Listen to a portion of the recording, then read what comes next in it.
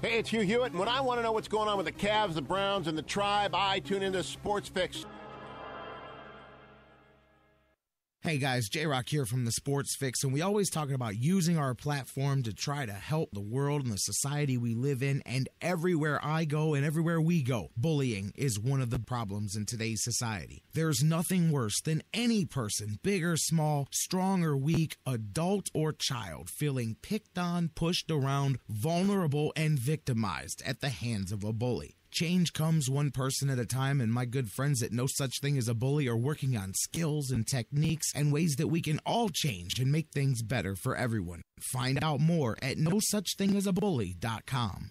Portions of the Sports Fix brought to you by Harry Buffalo. Catch every UFC pay-per-view live in full HD at Harry Buffalo North Olmsted, just outside Great Northern Mall. Harry Buffalo. Join the herd. You are the voice of the Sports Fix. So pick up your phone now and call 216-539-7535. 216-539-7535. Live in Ohio, it's time to get your fix. The Sports Fix.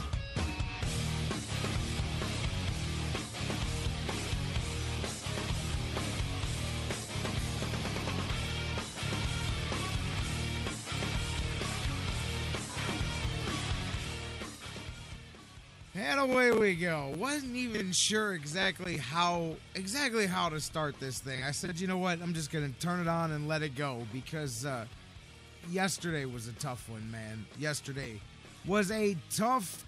You know what? It wasn't as tough if it hadn't happened 40 previous times. You know, thickened skin becomes hard to crack, but man, yesterday cracked a little bit for the Cleveland Browns. Guys, we have got a ton of things to do as we kick off not just another week, another month, cracking the month of October open. Flip the top on it here on the Sports Fix. We've got a lot of things to do. Dan Wismar is going to join us.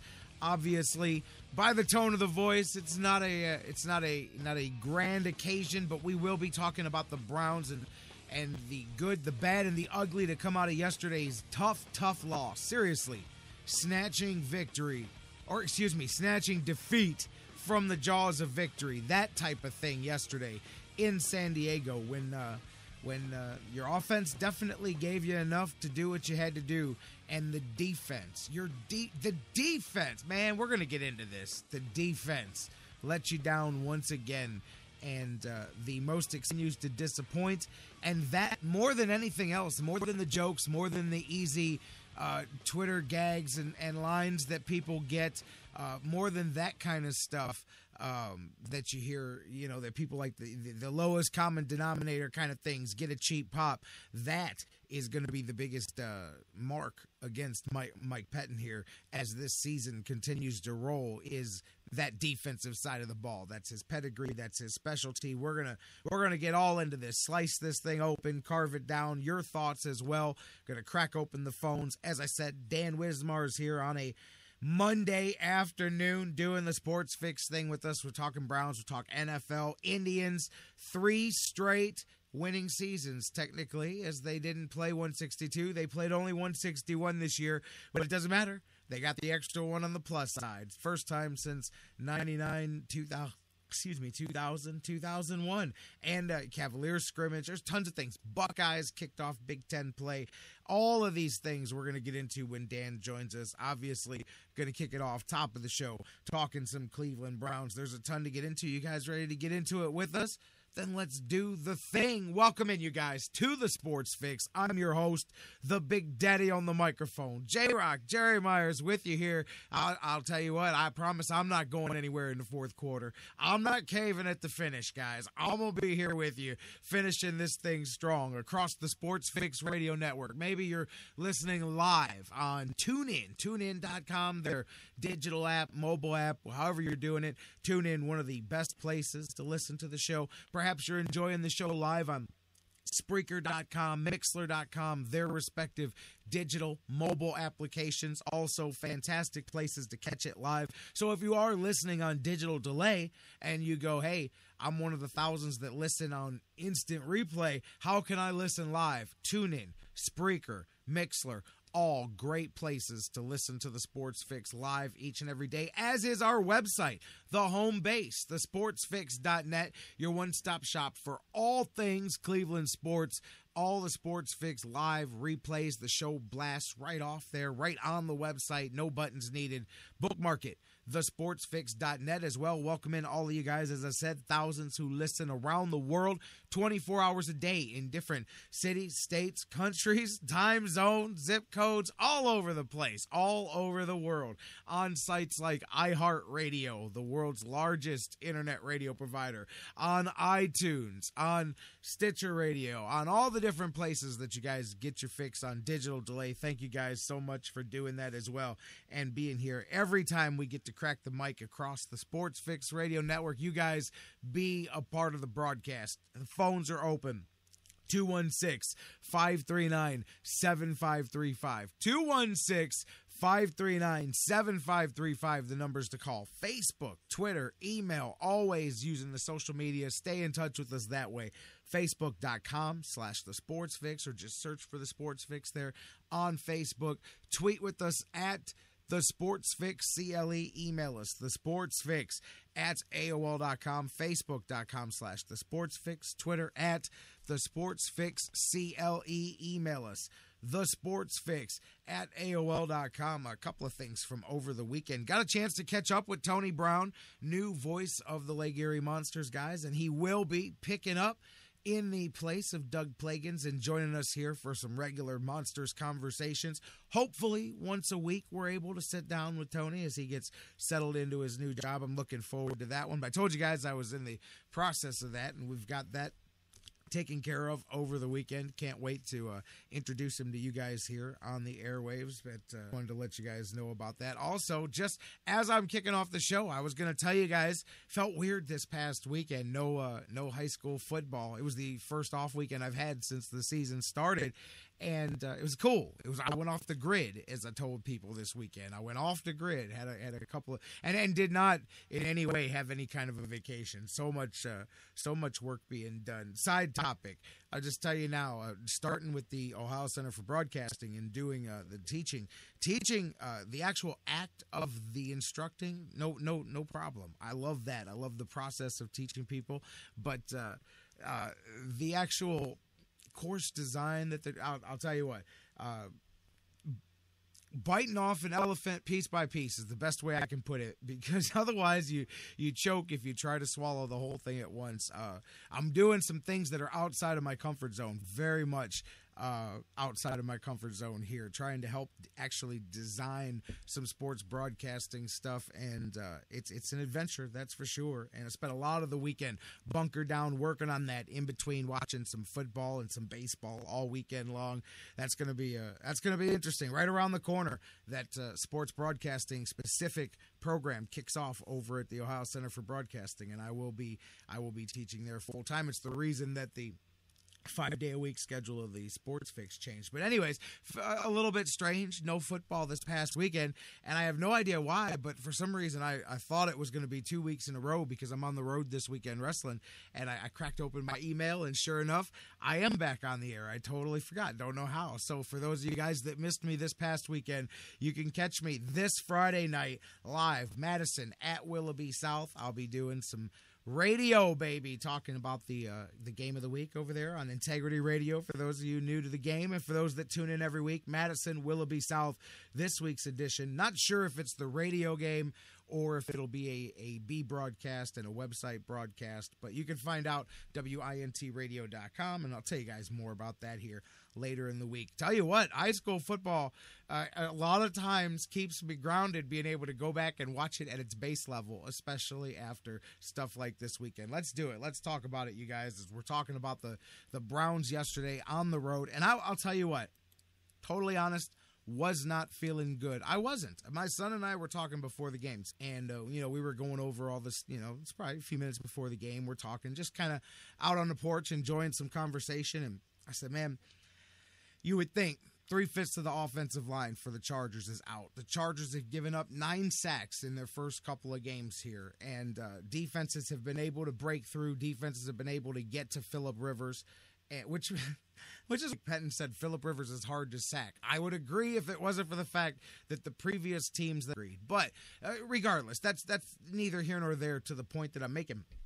But we started talking about the game, and I said, Jerry, I'm not feeling good about this. He said, well, how come, Dad? I said, because the San Diego Chargers have a very good offensive team, first off. I said, look across there. And the first name that I pointed out, he didn't have as big of a game as I thought he was going to have, but he's one of those guys who is the type of receiver that is traditionally a Browns killer. Stevie Johnson. We were talking last week, Keenan Allen and all of that, but Stevie Johnson, he's always been tough against the Browns. To me, he's a good wide receiver out there that's completely overlooked.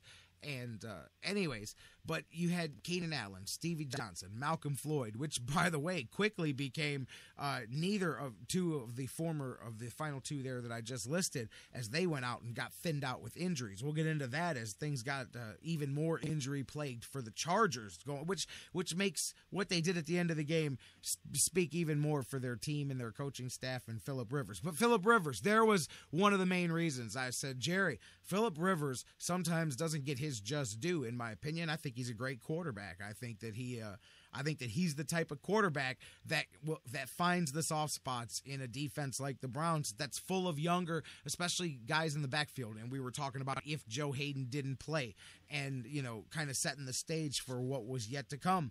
And I said right there, plus look at the backfield. You've got Gordon. You've got Woodhead. Woodhead is a dangerous weapon out of there. And I know that because I find him anytime that I can in fantasy football, because he's one of them guys that's going to get a lot of catches. He's going to get a lot of yards. He's all over the place. He's always a versatile part of a team's offense, So, and that's just on the offensive side of the ball. I said, now, obviously, the Browns should be able to get to Phillip Rivers today. This is before the game, looking ahead to what was going to happen, especially with 3 backup offensive linemen across that Chargers offensive line that had already been weak throughout the season already. So, setting the stage, he said, well, Dad, what do you think for a score? I said, man, I got to tell you, I don't think the Browns offense is going to be able to keep up. That's going to be the problem. I said, I think the Browns score, 17 points or so. I said, the problem is I think that the Chargers put 30 plus on the other side. And that's kind of where I saw the game ending up. And I was very glad to say wrong offensively about what the Browns did. The Browns, and I'm going to say the same thing right now that I said last week. Anybody out there, I don't care who you like, who you don't like, who you want behind center for the Browns or any of that. When the Browns signed Josh McCown, I will point to last week and this week and say, if you are not satisfied with what you're getting there, then you are unsatisfiable, because I can name you a dozen places that the Browns lost this game, and none of them got nothing to do with anybody that had their hands on the football under the center yesterday. That's all there is to it. Josh McCown, seriously, and I did not like the signing of Josh McCown at all, still don't, but he played a hell of a game. He made some throws. He didn't just hit wide open guys. He made throws, a couple of fantastic throws, especially on that big drive to come all the way down and get the Browns back into it there, and then they get the 2-point conversion. He rolled out on one and avoided the sack, stayed alive, and then got the beautiful pass off down the field. That floater over the shoulder to Barnage, beautiful, beautiful. I'm just saying, I didn't know Josh McCown could play football like that, man. So I don't expect more. Hell, I don't expect anything better. If Josh McCown gives you that every week, you won the lottery of Josh McCown. You won. You got the better half of what you paid for. Trust me, there's good and bad in every free agent signing. If you get that guy every week, you won when it comes to Josh McCown. The guy was spectacular. What was his final? 32 of 41. I mean, 75% or so of his completion percentage.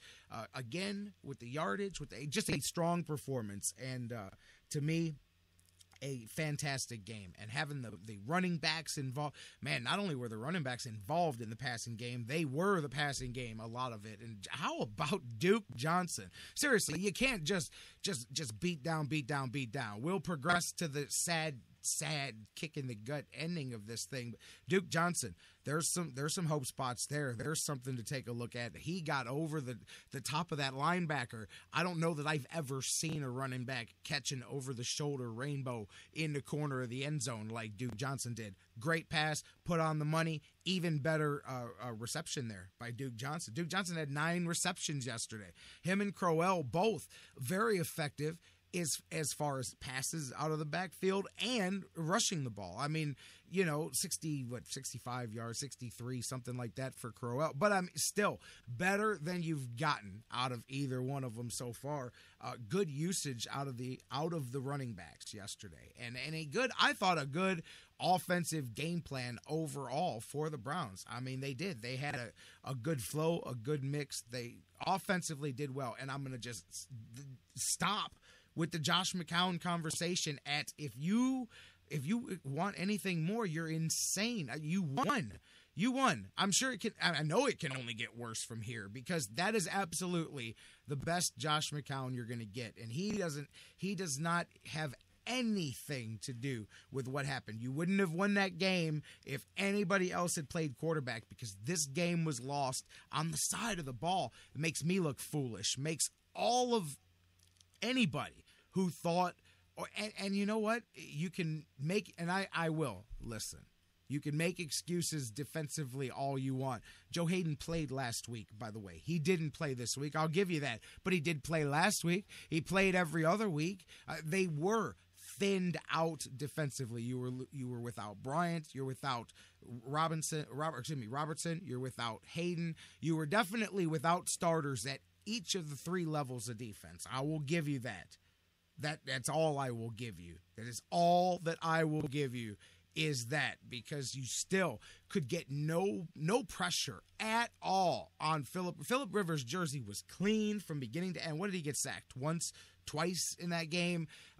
He was able to stay clean against or with an offensive line of 3 backups on his offensive line, keeping him clean. That's the biggest thing. He's back there, and they were pointing it out on the broadcast on some of those crossing patterns, how if he doesn't get 4 to 5 seconds to make those passes, then it's not happening. If he doesn't get the opportunity to have that time, he can't, because these are patterns where they actually have to develop down the field, and he was able to get 4.5, 5 seconds in each one of those opportunities, and that enabled him to get the passes off down the field. I mean, we just could not get any pressure on him defensively, and I will say that they did a good job keeping. I will say that they kept the wide receivers in front of them, but you're not gonna stop a quarterback like Phillip Rivers when he is able to do what he did yesterday. He was able to, and there were some amazing close-ups. If you guys just like the game of football, side note off of the Browns, if you just enjoy the game of football, there were some great audio close-ups yesterday of Phillip Rivers. But there was a couple that were clear as day where the announcers laid back and you could literally hear him pointing out every player on the defense and literally telling his guys, okay, you got to pick up this guy here. He's coming over here. Watch this guy there. Just like a mini version of what Peyton Manning does with his type of offense. Phillip Rivers is a veteran quarterback. Again, I may hold him in higher esteem than some of you guys do. I think he's a very good quarterback. I would take him on the Browns.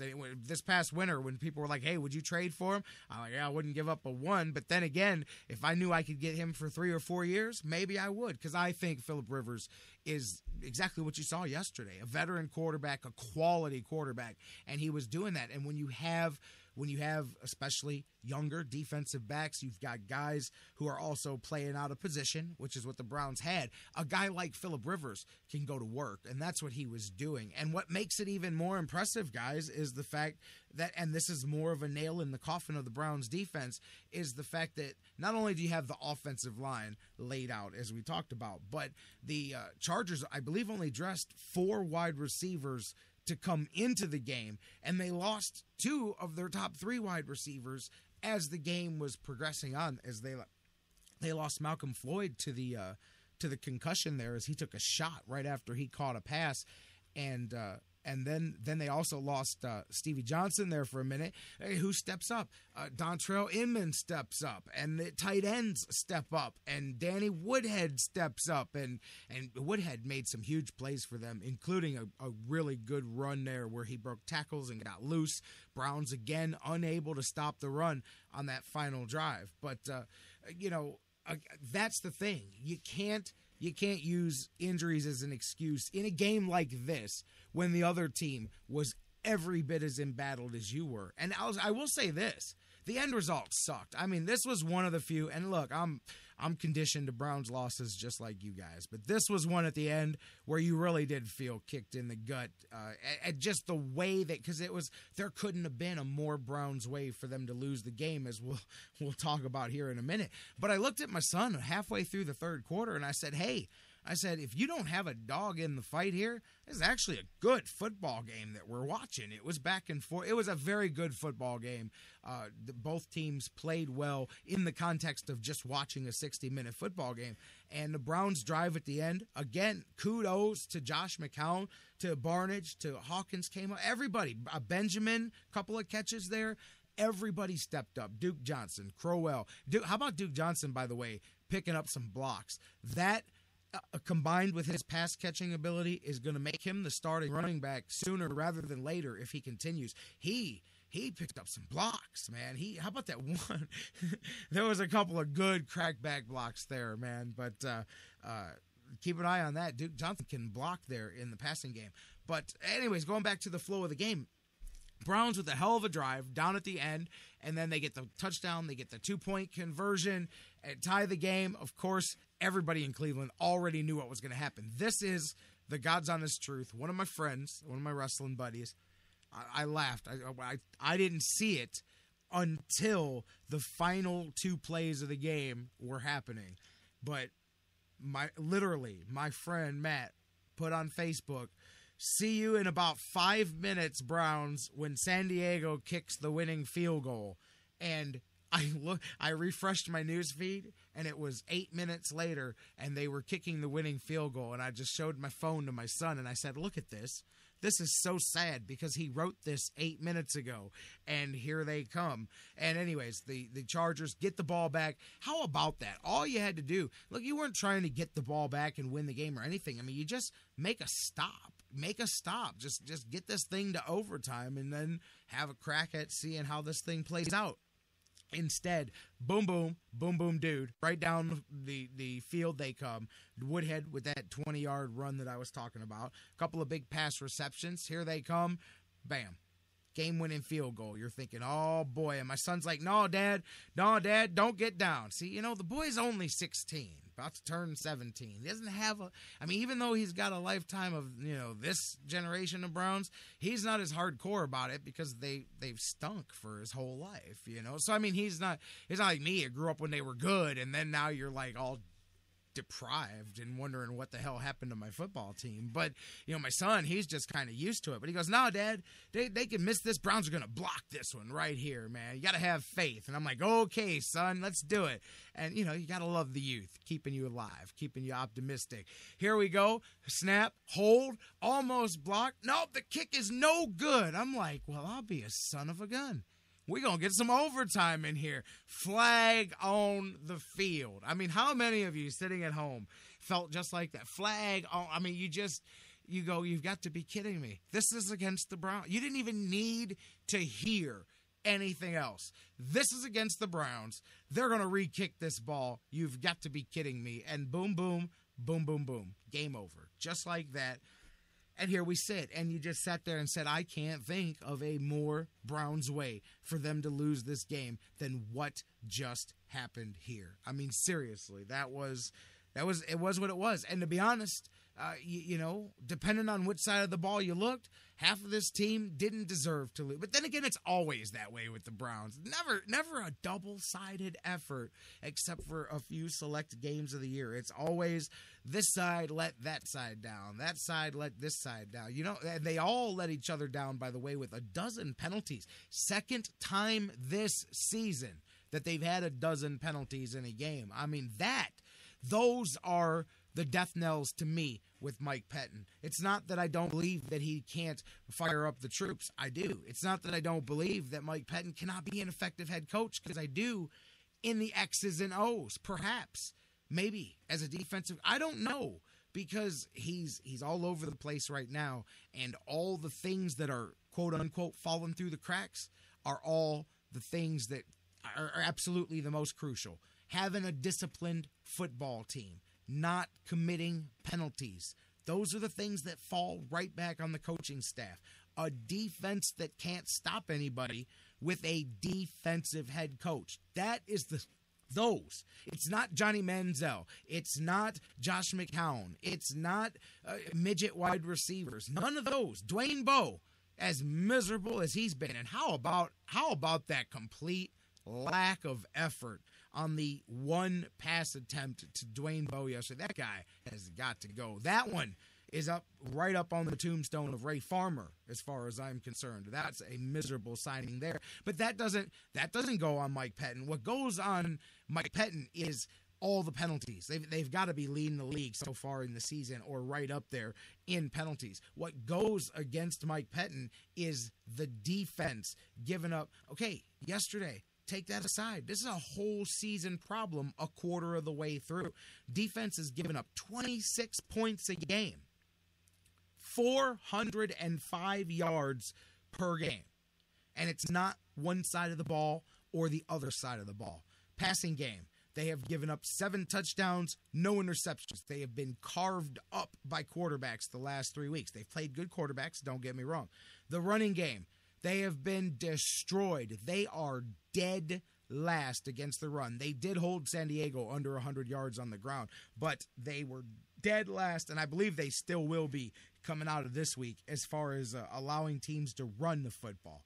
So, I mean, that is the stuff. And by the way, I mentioned the highest defensive salary in the league. Try $62 million worth. The Browns have $62 million of their salary cap on defense. I mean, those are the things that are going to come back on Mike Pettin. It's got nothing to do with the quarterback, because the quarterback has absolutely nothing to do with the Browns' issues here at all. And I would go so far as to say, you can tell me you don't want to hear it, and I know that we can get to arguing about the experience, and at some point that's going to matter as this season continues to roll on towards the later parts of it. But that game doesn't end the way it did yesterday with number 2 at center. I'm just going to tell you that now. Not a chance in the world. That drive does not get made with that effectively a rookie quarterback under center. That drive is made because I'm telling you. I mean, say what you will, Josh McCown, he can't win them, but he can play them. He's like 0 for his last 9 now. I don't think he's ever won a game where he's thrown for over 300 yards, but he can throw them. He just can't win them, it seems like. But you wouldn't have got that final drive, I would say. And you know what else I find telling? And when I get Dan in on the other side of this, I want to talk about it. What else I find telling? They had 3 quarterbacks up yesterday. They had Austin Davis, up for the first time, active on the game day roster. How rare is that? The Browns don't like to go 3 on the roster, let alone 3 on the game day. And that said something to me too. Said to me that if Josh McCown got injured, it might not even have been Johnny Manziel that went in and was the backup there. I'm just saying that was a bit of an interesting thing there too. Something we'll talk about with Dan when he joins us. But anyways, as you know, all adds up to a 30-27 defeat for the Browns in a game where offensively they played well enough to win. Offensively, on the road especially, they did what they could do there. But instead, even though you had big games from your quarterback, from several skill position players, the defense gives up 430, and back-to-back games, quarterbacks have absolutely had their... I mean, think about it. Phillip Rivers, I'm going to go back to it one more time. At the end of the day, with the chips down, Phillip Rivers with a backup offensive line, only 2 active wide receivers remaining. They come in. I don't even think they got to a 3rd down on that final. I could be wrong. Correct me if I'm wrong, guys, but I don't think they even got to a 3rd down on that final drive of the game. It was 8 plays, 57 yards, like a hot knife right through butter. and Tremont Williams is the one who jumped on the offsides, which is just kind of fitting because you talk about the $62 million in salary money on the defensive side. Williams was one of the big pickups here, and I'm not bashing him. It could have been anybody that jumped off sides. He's going to be in the spotlight because of that. And I like the way he's played so far here in his position. He hasn't been burnt too much here throughout the season. But he's better than Screen Door. My son and I were talking about that yesterday. But some lessons learned. Yeah. By the way, some lessons learned yesterday. I'll say it again. Even though Phillip Rivers had 356 or whatnot yesterday.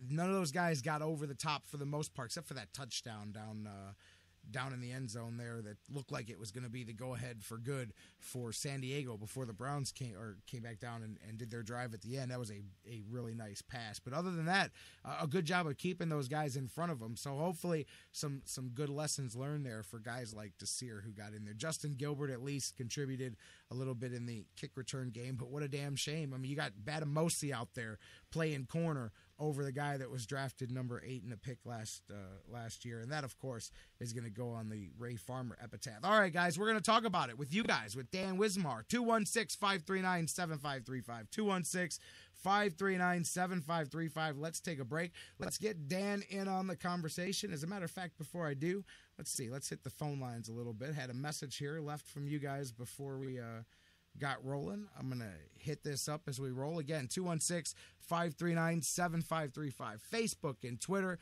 facebook.com/thesportsfix, Twitter @thesportsfixcle. What are your thoughts on the Browns and the latest kick in the gut here against the San Diego Chargers on Facebook? I had you guys hitting me up here as well. Several comments that I can't read on the air, several that I can as well.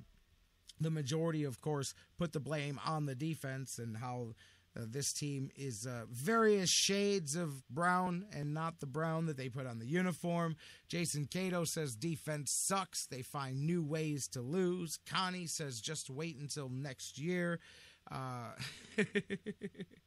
You know what? Good point there. Jason on Facebook says, you guys realize Bruce Arians wanted to come here and the Browns turned him down. Hey, don't get me started because that was my choice for head coach before young Mr. Chud. And nobody wanted to know my opinion on that one either. Oh, yeah, Bruce Arians was here before. He was here before. He's an old guy. We don't want an old core. We want one of those newfangled coordinators. That was what I was getting, especially from the thrust of the super smart Twitter crowd. No offense out there, but some guys on Twitter think that they're, Twitter PhDs or whatever, and yet they've never had the chance to run their own football team. I think they should get a shot at it. And because they all told me nobody wants the old man Bruce Arians. He was here before. We don't need him. If he was that good, we wouldn't have let him go. I love that guy. I wanted him then. I want him now. I'd trade first-round draft pick for him. I'm just saying. I'll trade. We don't do anything good with them anyway. They don't get to play. So I'd trade a guy that's not going to get to play for a coach that can do some things. But good point there, Jason, as well. Let's see. Going to the phone lines here. Who left us a message? I'm going to go play the hotline. This is you. Don't forget, you guys can always leave your take 24/7 on the hotline. 216-539-7535. 216-539-7535, like this caller. Yeah, J-Rocc. I'm still looking for that elite defense. Matter of fact, Hayden didn't play yesterday because he's still embarrassed from the first 3 games. What I'd like to know is why there is 57 stories about the Browns. The Cavs play their exhibition game tonight, the white and gold, and the Indians had 3 straight winning seasons. Not a word on any of the TV channels. Just wanted to make my point. This town is, a losing town because they support nothing but the losers. Hey. Thank you. Talk to you later. Well, I won't go that far, but I hear you, and I feel your pain, my man. 216-539-7535. I get where he's coming from. Now, I will put an asterisk. I'll take it. Hey, I don't give back winning seasons. I will put an asterisk on the Indians thing because it's 3 straight seasons that should have been better than they were. and they did great runs in the second half to make them better. But each of the 3 seasons has felt like a painful repeater of the season before. This, to me, and you know what? We said this last year, and we've got 6 months of hot stove talk to go. They're going to end it right where they ended it, or start it right where they ended it with Boston at Progressive Field. Swept them this weekend, but this is a crucial offseason because you have to pick up.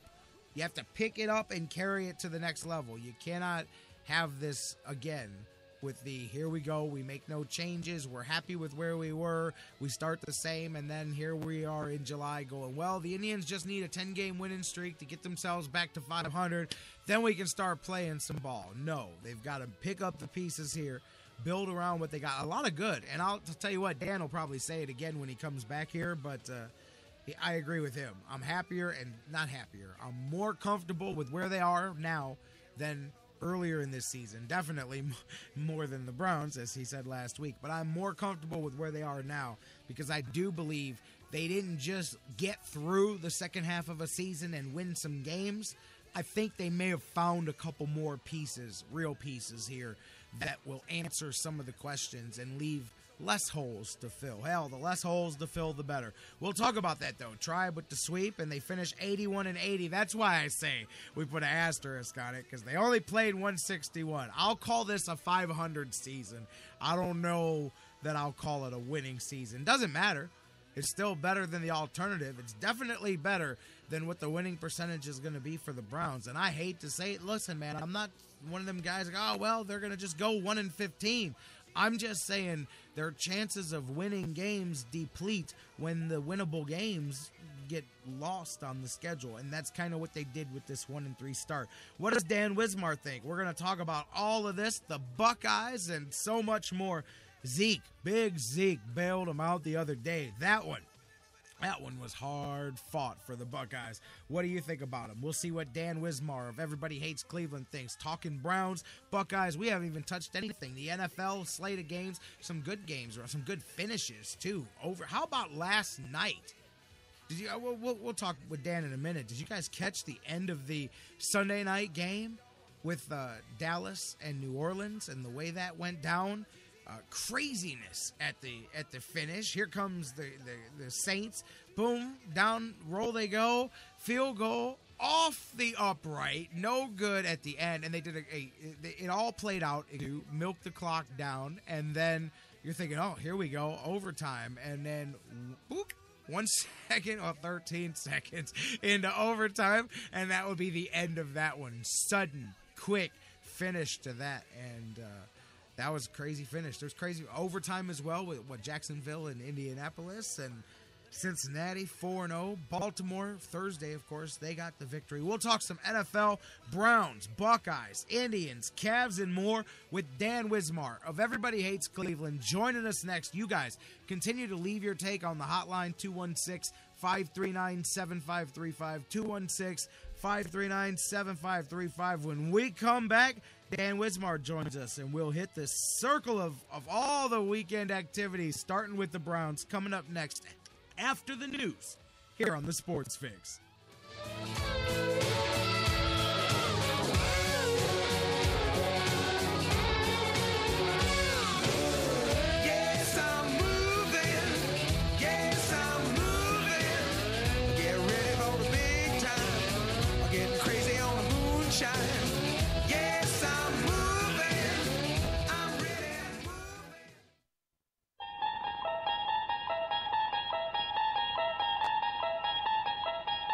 You unlock this door with the key of imagination. Beyond it is another dimension. A dimension of sound. A dimension of mind. You're moving into a land of both shadow and substance, of things and ideas. You've just crossed over into... The Sports Fix. We'll be right back. Hey guys, before we go to the break, I want to talk to you a little bit again about our good friends at Harry Buffalo North Olmsted, the UFC, the Ultimate Fighting Championships, some of the hottest fights in the world today. Each and every one of their huge events Harry Buffalo is one of the few places in Northeast Ohio you can go there and watch each and every UFC fight at the Harry Buffalo. And let me tell you, I've been there. The people are out the door. They are to the rafters. It is one of the craziest environments for some UFC fights. Wing Mondays, they've drinks, and every day of the week there's a different special, a different deal. And don't forget the Bison Burger, the unbelievable. It is the combination of a fantastic burger and eating healthy combined into one unbelievable sandwich. You have got to get a Bison Burger while you're there. So whatever you're looking for, whatever day of the week, Monday through Friday, Saturday, Sundays, there's something for you at the Harry Buffalo North Olmsted, just outside Great Northern Mall. Check them out today. Harry Buffalo, join the herd. It's an addiction. The Sports Fix. We'll be right back. How to be a great dad in 15 seconds. Bike ride, go fish, walk in the park, phone call, milkshake, play catch, picnic, fly a kite, tell jokes, laugh, talk, read a story, tell a story, bumper car, swing set, bowling, pillow fight, cut loose, stay tight. Whew. Because the smallest moments can have the biggest impact on a child's life. Take time to be a dad today. Call 877-4DAD-411 or visit fatherhood.gov. Brought to you by the U.S. Department of Health and Human Services and the Ad Council. Here we go, bring it on in. It's time now. It's all city. We got to do it for them, dog. We got to do it for Cleveland. They're waiting on us to find what we're about. Let's get it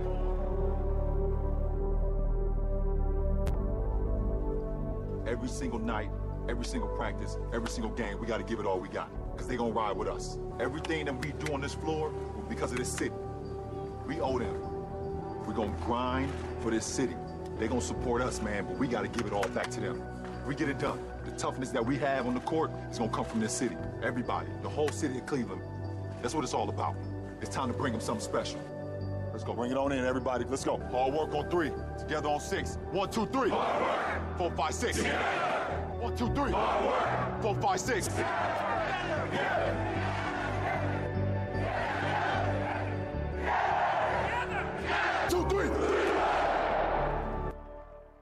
Portions of the Sports Fix brought to you by Signs and Ship, the official printing source of the Sports Fix. Locations in Ohio, Pennsylvania, Virginia, and Florida. Find out more at signsandship.com. News break. Good morning, I'm Bob Picozzi. Their 2-0 starts. The Cowboys are now 2-2, and they have to play the defending Super Bowl champion Patriots next Sunday.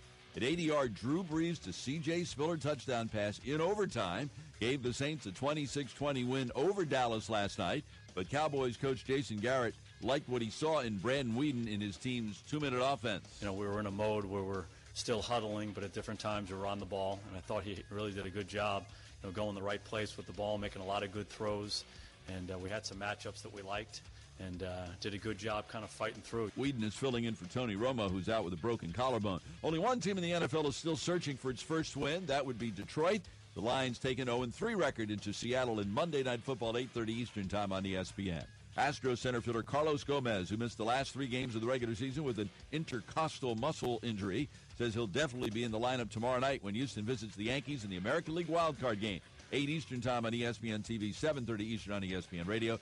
TSNPhilly.com reporting the Phillies have given the Marlins permission to interview Larry Bowa for their managing job. Quarterback and Subway famous fan Marcus Mariota has a new sidekick. Watch as he gears up for the season ahead in the hilarious new video series Trophy Talk. Grab your favorite sub and catch Trophy Talk at youtube.com/Subway. Subway, eat fresh. Hey everybody, this is Jerry the King Lawler from WWE, and you're listening to the Sports Fix.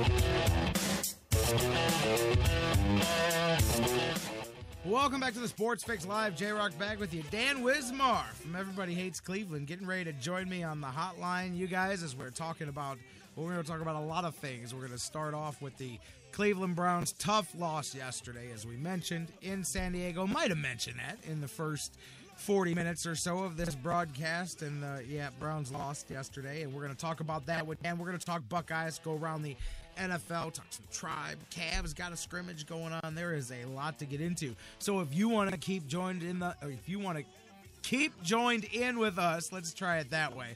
On the conversation, I think I see my man Ron running the tweets over there. Hit us up on Facebook, on Twitter, facebook.com/thesportsfix, Twitter at thesportsfixcle, email thesportsfix@aol.com. Let us know your thoughts as the conversation rolls on, and as I'm getting ready to pull Dan up here into the conversation, just a couple of things.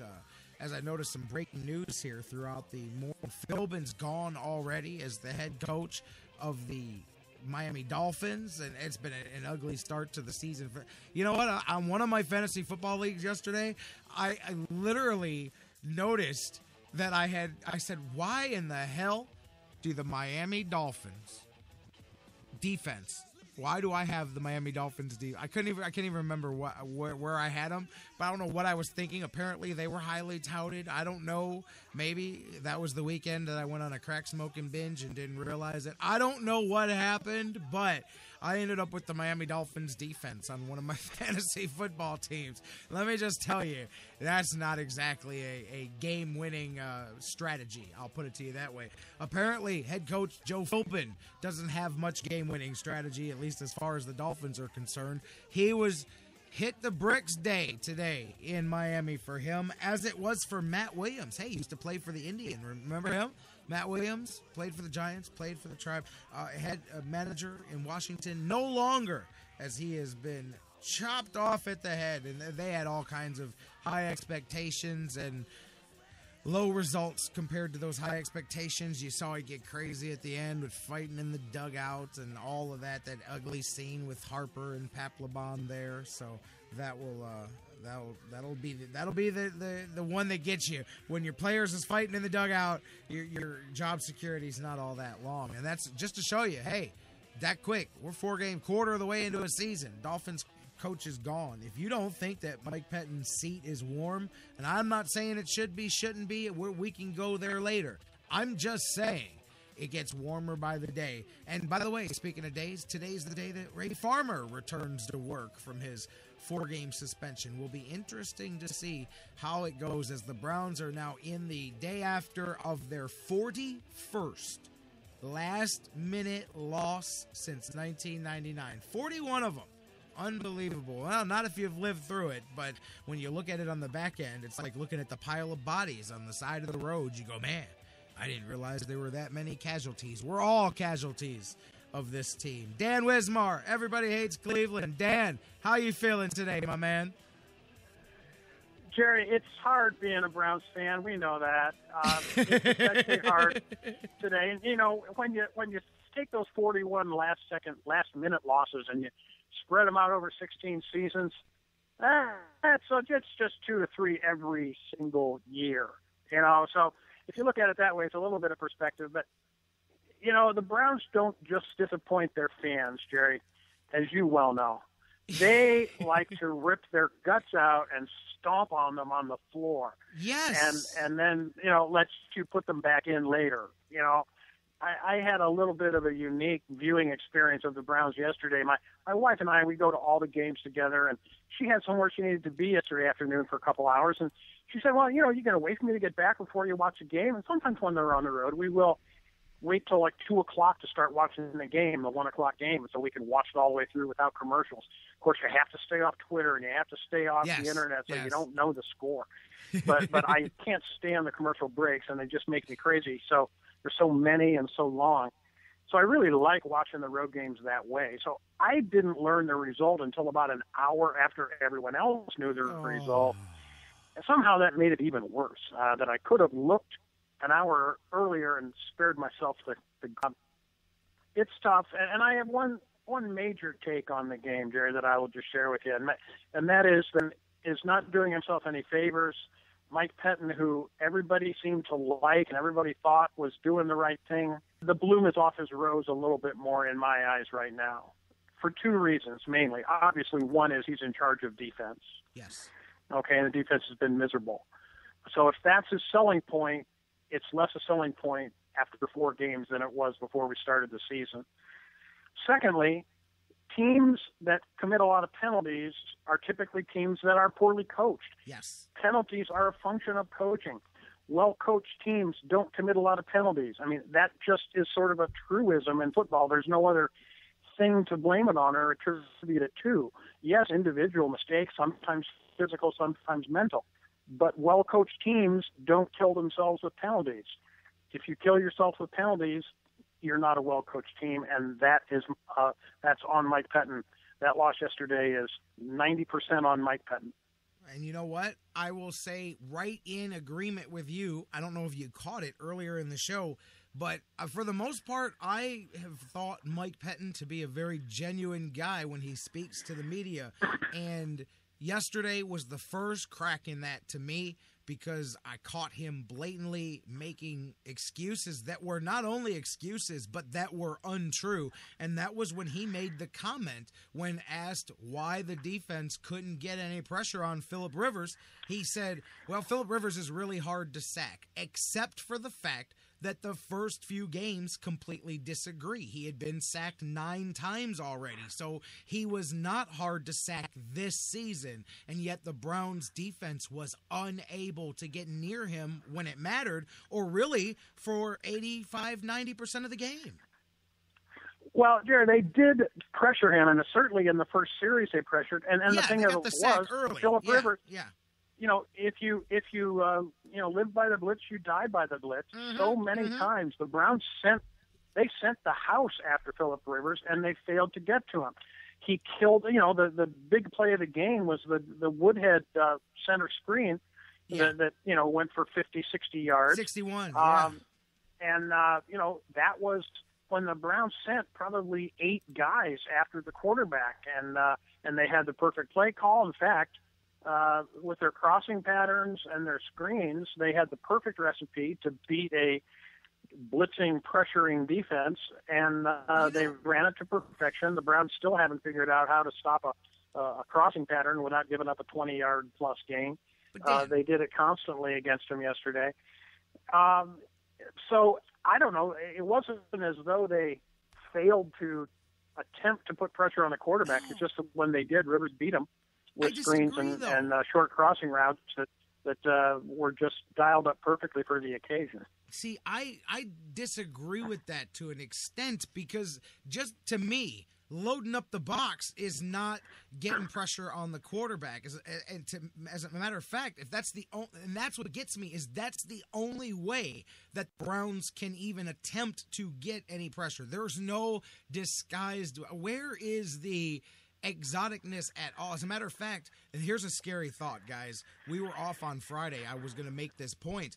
Mike Pettin talked about scaling things back last week in the playbook, and I'm going, man, to me, that's not a good thing to hear. I mean, we're not that crazy that we're scaling things back. We haven't been doing things that are that off the reservation to begin with. So how simple are you making the playbook at this point to try to get people to make tackles and make stops in the run game? But I get what you're saying. But to me, you're counterproductive. If the only way you can get any kind of actual attempt at pressure is to load 8 in the box, then you're giving yourself away with the other team, and they're going to kill you because you can't stop those slants and those quick screens. I'm talking about without the blatant, hey, here comes everybody in your face. He's going to beat those all day long. But we have no ability to get any pressure in a general pass rush. And I don't even know what you chalk that up to. Is it the talent of the players? Is it the scheme? Is it the, I don't know. And that's what's got me, is that in general, I mean, you looked at the end of the game, especially, they took that couple of clip montage of Rivers on those crossing patterns, and literally he's sitting there with 4 and 5 seconds to scan the field, find the open man, let him break the route. They get to rub and everything, and you're like, wow, man. I mean, those are the things I'm talking about. That's where we're not 8 in the box. We're not bringing the house. We just can't get any pressure standardly, or we don't disguise any type of real crazy defense. We will occasionally, but not much. And I think our defense is so easy to read. Well, that may be, and the fact that we don't have, a DeMarcus Ware or one of those types of pass rushers playing on the defensive line, and an outside linebacker. We don't have a stud player there. We paid big money to Paul Kruger, and Paul Kruger was pretty much invisible yesterday. Mingo has yet to make a play this season. We spent a first-round pick on him, so they realize that they have to draft pass rushers in this league or sign them as free agents, and they've done that, and either their scheme or the talent of the players or both hasn't resulted in a good enough pass rush. There were a lot of times that Philip Rivers made completions yesterday on his way to being on his back, and only to look up and see that the play succeeded. I guess maybe you could just say he was the wrong quarterback to try to have a 5-alarm fire blitz against, because he's just too experienced and too savvy to do that. He was so good yesterday. I mean, really, you could just see him directing that offense and having his way at times with some of those. I'm going, man, is this Peyton Manning we're watching here? He's given lessons at the line of scrimmage to the offensive lineman. Now you make sure you pick up this guy and you watch him over there. And I'm like, man, that's I would love. I cannot wait for the day. I don't care what the name on the back of his jersey is. I don't care what it is. I cannot wait for the day that is a weekly occurrence for the Cleveland Browns, because Philip Rivers is a hell of a quarterback, which is why I was worried about the Browns' chances coming into this game anyway. Offensively, San Diego had a ton of weapons, and they used every one of them. But it was the Browns' offense that I didn't think was going to have enough to keep up. Before I ask you anything about that, I want to go back to something you said in the last little thing that you were saying about how the Browns don't just lose, they rip your guts out when they do it. And it made me think of yesterday. And as I'm watching the end of the game, I'll bet you 90% of the people listening would appreciate to this statement here. You knew the Browns were going to lose. Like, you knew that there was a minute and a half or whatever. You knew that San Diego was going to drive down and kick the field goal. Like, I just don't know anybody watching that didn't know that San Diego was about to drive down. That's how the Browns play. But what you didn't know, even the most Cleveland people didn't know, that he was going to miss the field goal, we were going to jump off sides, and they were going to get a second kick at it and then beat us in just a miserable way instead of just the bad way that we were going to go down. And that's where I'm like, man, that's not just losing. That's making an art form out of it. Yeah, that's what they called on Twitter last night, the Brownsiest way to lose. Yes. Yes. It was just so fitting. It was just so perfect that's it's the Dwayne Rudd syndrome. It really was, though. Hey, that was the closest to Dwayne Rudd since we've had it, basically, except we had that game won. One other thing, I was just going to say, one other thing sticks with me with the Mike Pettin conversation. Yes. And that is, and it was not a post-game quote of his, but it was a quote that the broadcasters made during the game. They were talking about the pass interference, and they were talking about the problems with penalties, and quoted Mike Pettin pre-press conferences, interviews, or whatever, when he said, we're aggressive. We play aggressive. And then he said, we're not going to change the way we play. And that was one of Mike Pettin's ways of describing or sort of justifying having a lot of penalties. Why do you have a lot of penalties? Well, because we play aggressive. And then we're not going to change the way we play. And those words kept ringing in my ears for the rest of the evening after we saw Tremont Williams jump off sides on the field goal attempt. We're not going to change the way we play. Really, Mike? Really? You're averaging double-digit penalties over the last couple of games, and you're not going to change the way you play. And again, I understand the context it was said in, but I couldn't help, revisiting that quote where he was quoted by the broadcasters during the game as we're not going to change the way we play, as being maybe one of the dumbest things a head coach ever said, who's 1-3. Exactly, because right there, that point, I would be going to my listen. I've said something similar to a friend. I said about peeling back the aggressiveness to avoid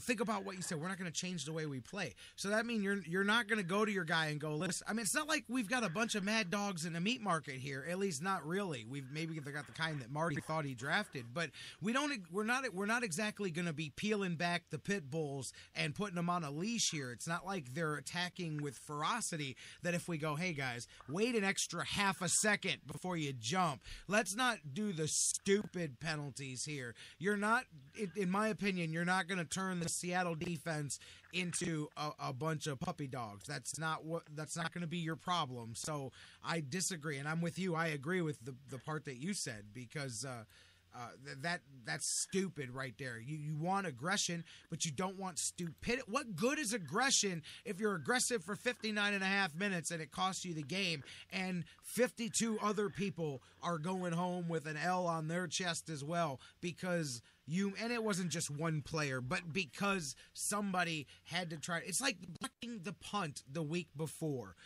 You couldn't just go after the punt, but 3 or 4 of you undisciplined guys had to go corral the punter at the same time. Like, those stupid things have nothing to do with aggression. Those are undisciplined football, and by players that are not being coached or not being disciplined for being undisciplined.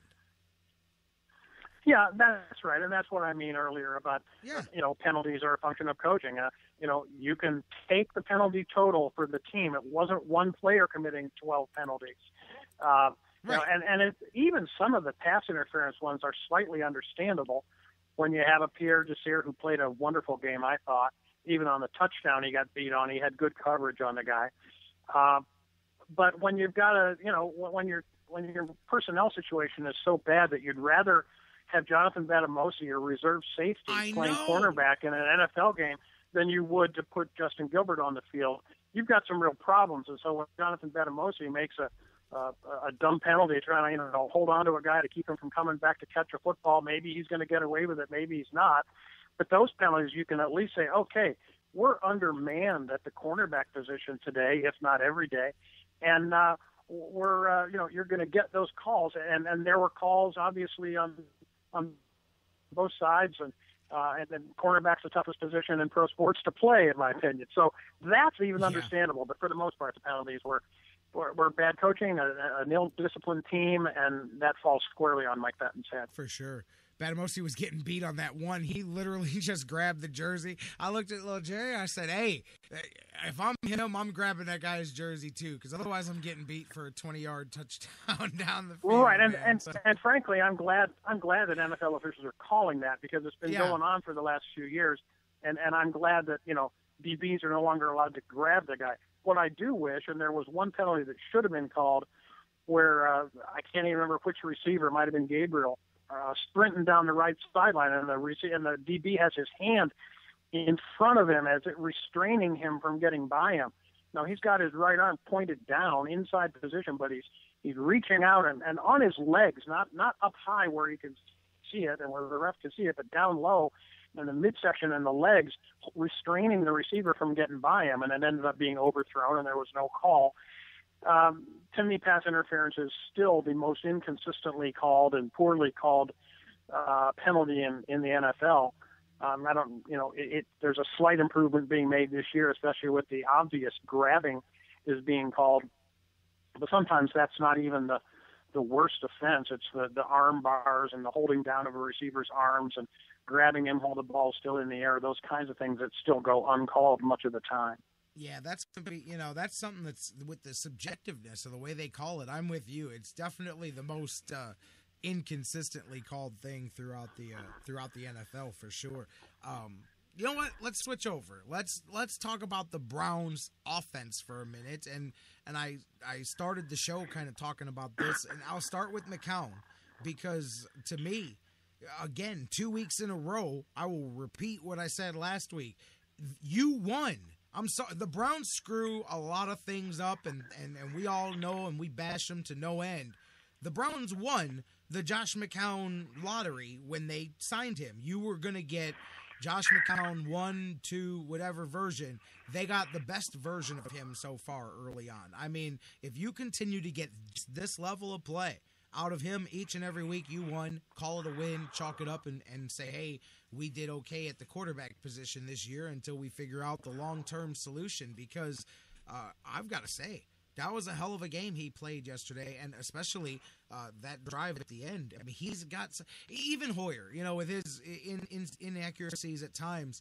Some quarterbacks have something where they're able to lead those drives, where they make big throws, they make good plays. Josh McCown can't win games, as I said earlier. For the life of him, he can't win these games, but he can play well in them. And this is definitely a high-level version of him.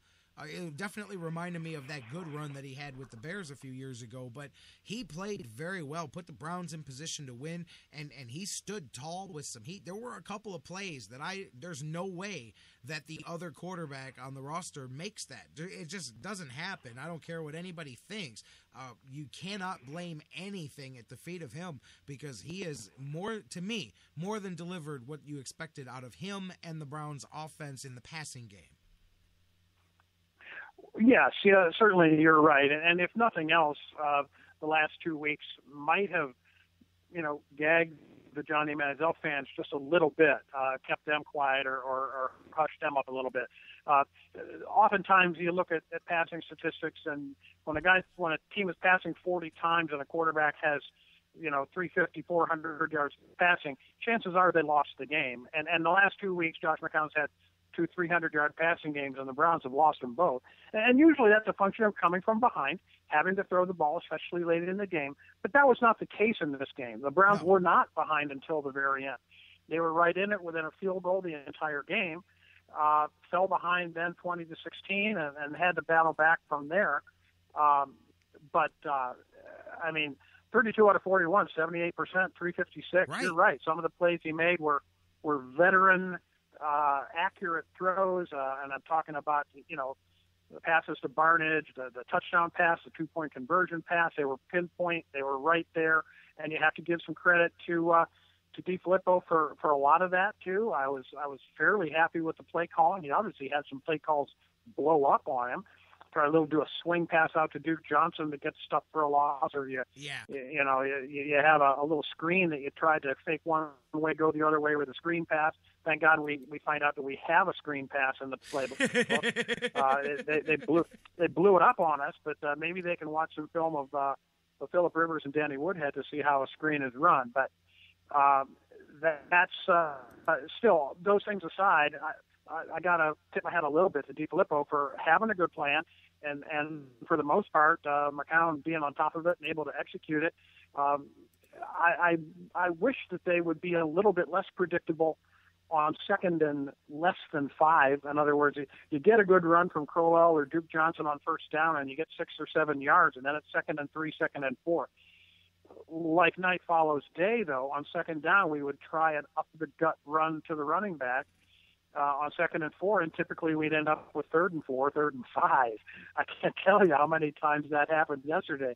Probably not as many as my memory tells me, but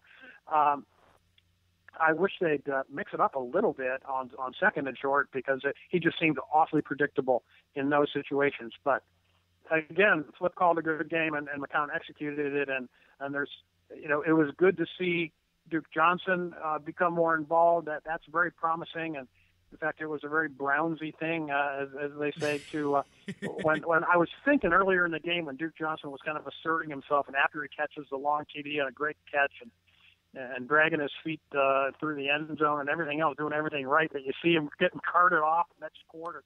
I know. God, you just find a guy like that. Now they're kicking him off on a cart, but obviously he was able to come back in the game, and he was one of the bright spots, certainly, as well as McCown for the game. If you're looking for a glass half full kind of stuff. And now you're starting to see why guys like us and some others were so excited when the Browns drafted Duke Johnson. He was behind the 8-ball a bit with the injury. I didn't expect him to be down the field catching 60-yard touchdown passes. By the way, all the people last week who said, McCown couldn't get the deep ball. And hey, he dropped it in the bucket on that over-the-shoulder in the back corner there to Duke Johnson. That was as beautiful a pass and a catch as you're going to see. And to have it pulled off by a running back, to me, that play is not even in the playbook. I don't even know where that came from, but they pulled it off. But, again, the deep ball, the accuracy was there. You're talking about a guy who wanted nothing to do with Josh McCown, still would trade him for a lot of other quarterbacks. I mean, he in no way was my ideal signing for the Browns, but I don't care. Like, effectively what he's done is shown me that job, at least right now, better than anybody else we have, and that's all you can ask for at this point, and I'm very pleasantly surprised. So the minute anybody wants to take the conversation in that direction, we just don't have anything else to talk about. I mean, would you agree with this? I'm just curious, your thoughts. I mean, I think we're both in the same place when it comes to Johnny Manziel anyway, but I'll tell you that I don't think the Browns have the chance to blow themselves out of the game at the end with the penalty. I don't think they don't lose that close of a situation if the other quarterback's in there. I just don't. I do believe that even though you still lost the game, and there's an argument, is it better to lose good games, close game, or not that was a good way to lose, but is it better to lose a hard-fought game at the end behind the veteran quarterback, or do you just get murdered every week and throw the rookie out there and see what happens? That's the argument I think that people are going to be making here very soon and are already making it, and I'm curious where you are on that, because there does come a point where I say if you don't play Johnny Manziel at some point, then clearly you have no intention of ever playing him, and I'm fine with that too if that's your decision, because I don't think he's going to work out. But what is that point with what we've seen out of this team here? What would that point be for you? Well, I guess it might be 1-6 instead of 1-3. Okay. Or something like that when the season truly is in the dumper for sure. I agree with you that the Browns are not anywhere close to going to overtime with the Chargers if Johnny Manziel plays in that game. Yep. You talked about some quarterbacks having that intangible or that it factor, whatever you want to call it. It's experience, Jerry, in my opinion. Yes. I think it's just, he's a bigger guy, stronger arm, or at least a strong arm. Arguable how accurate his arm is, but he did, as you say, made some great throws yesterday. But it's experience. It's having been there. It's late in the game, in an NFL game, in the fourth quarter, down 4 points, and you got a 90-yard, field in front of you. Manziel's never done that. At least Josh McCown has done that before.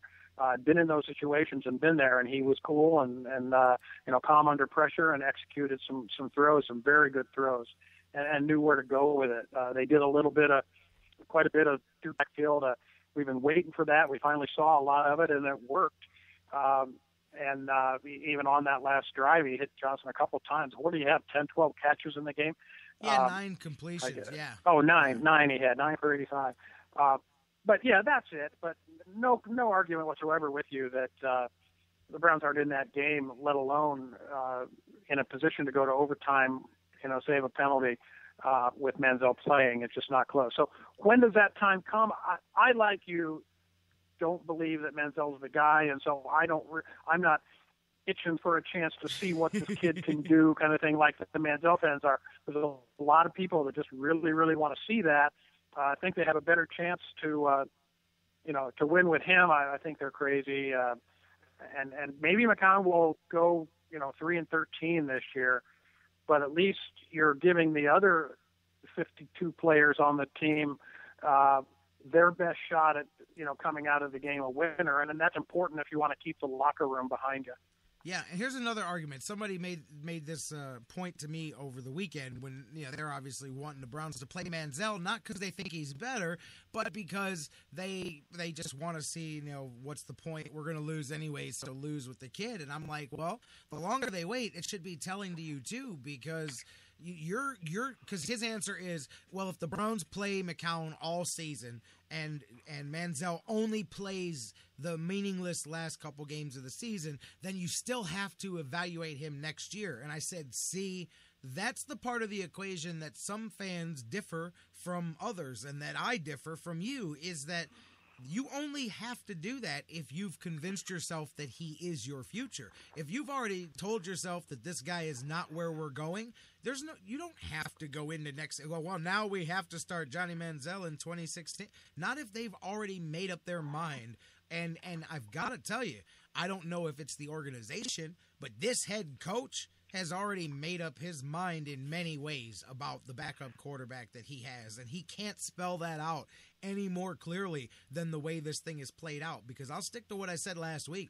I think in most other developmental franchises, because that's the level that I think the Browns are at with some of this stuff. I'm talking about the franchises that are consistently 2, 3, 4 win seasons every year.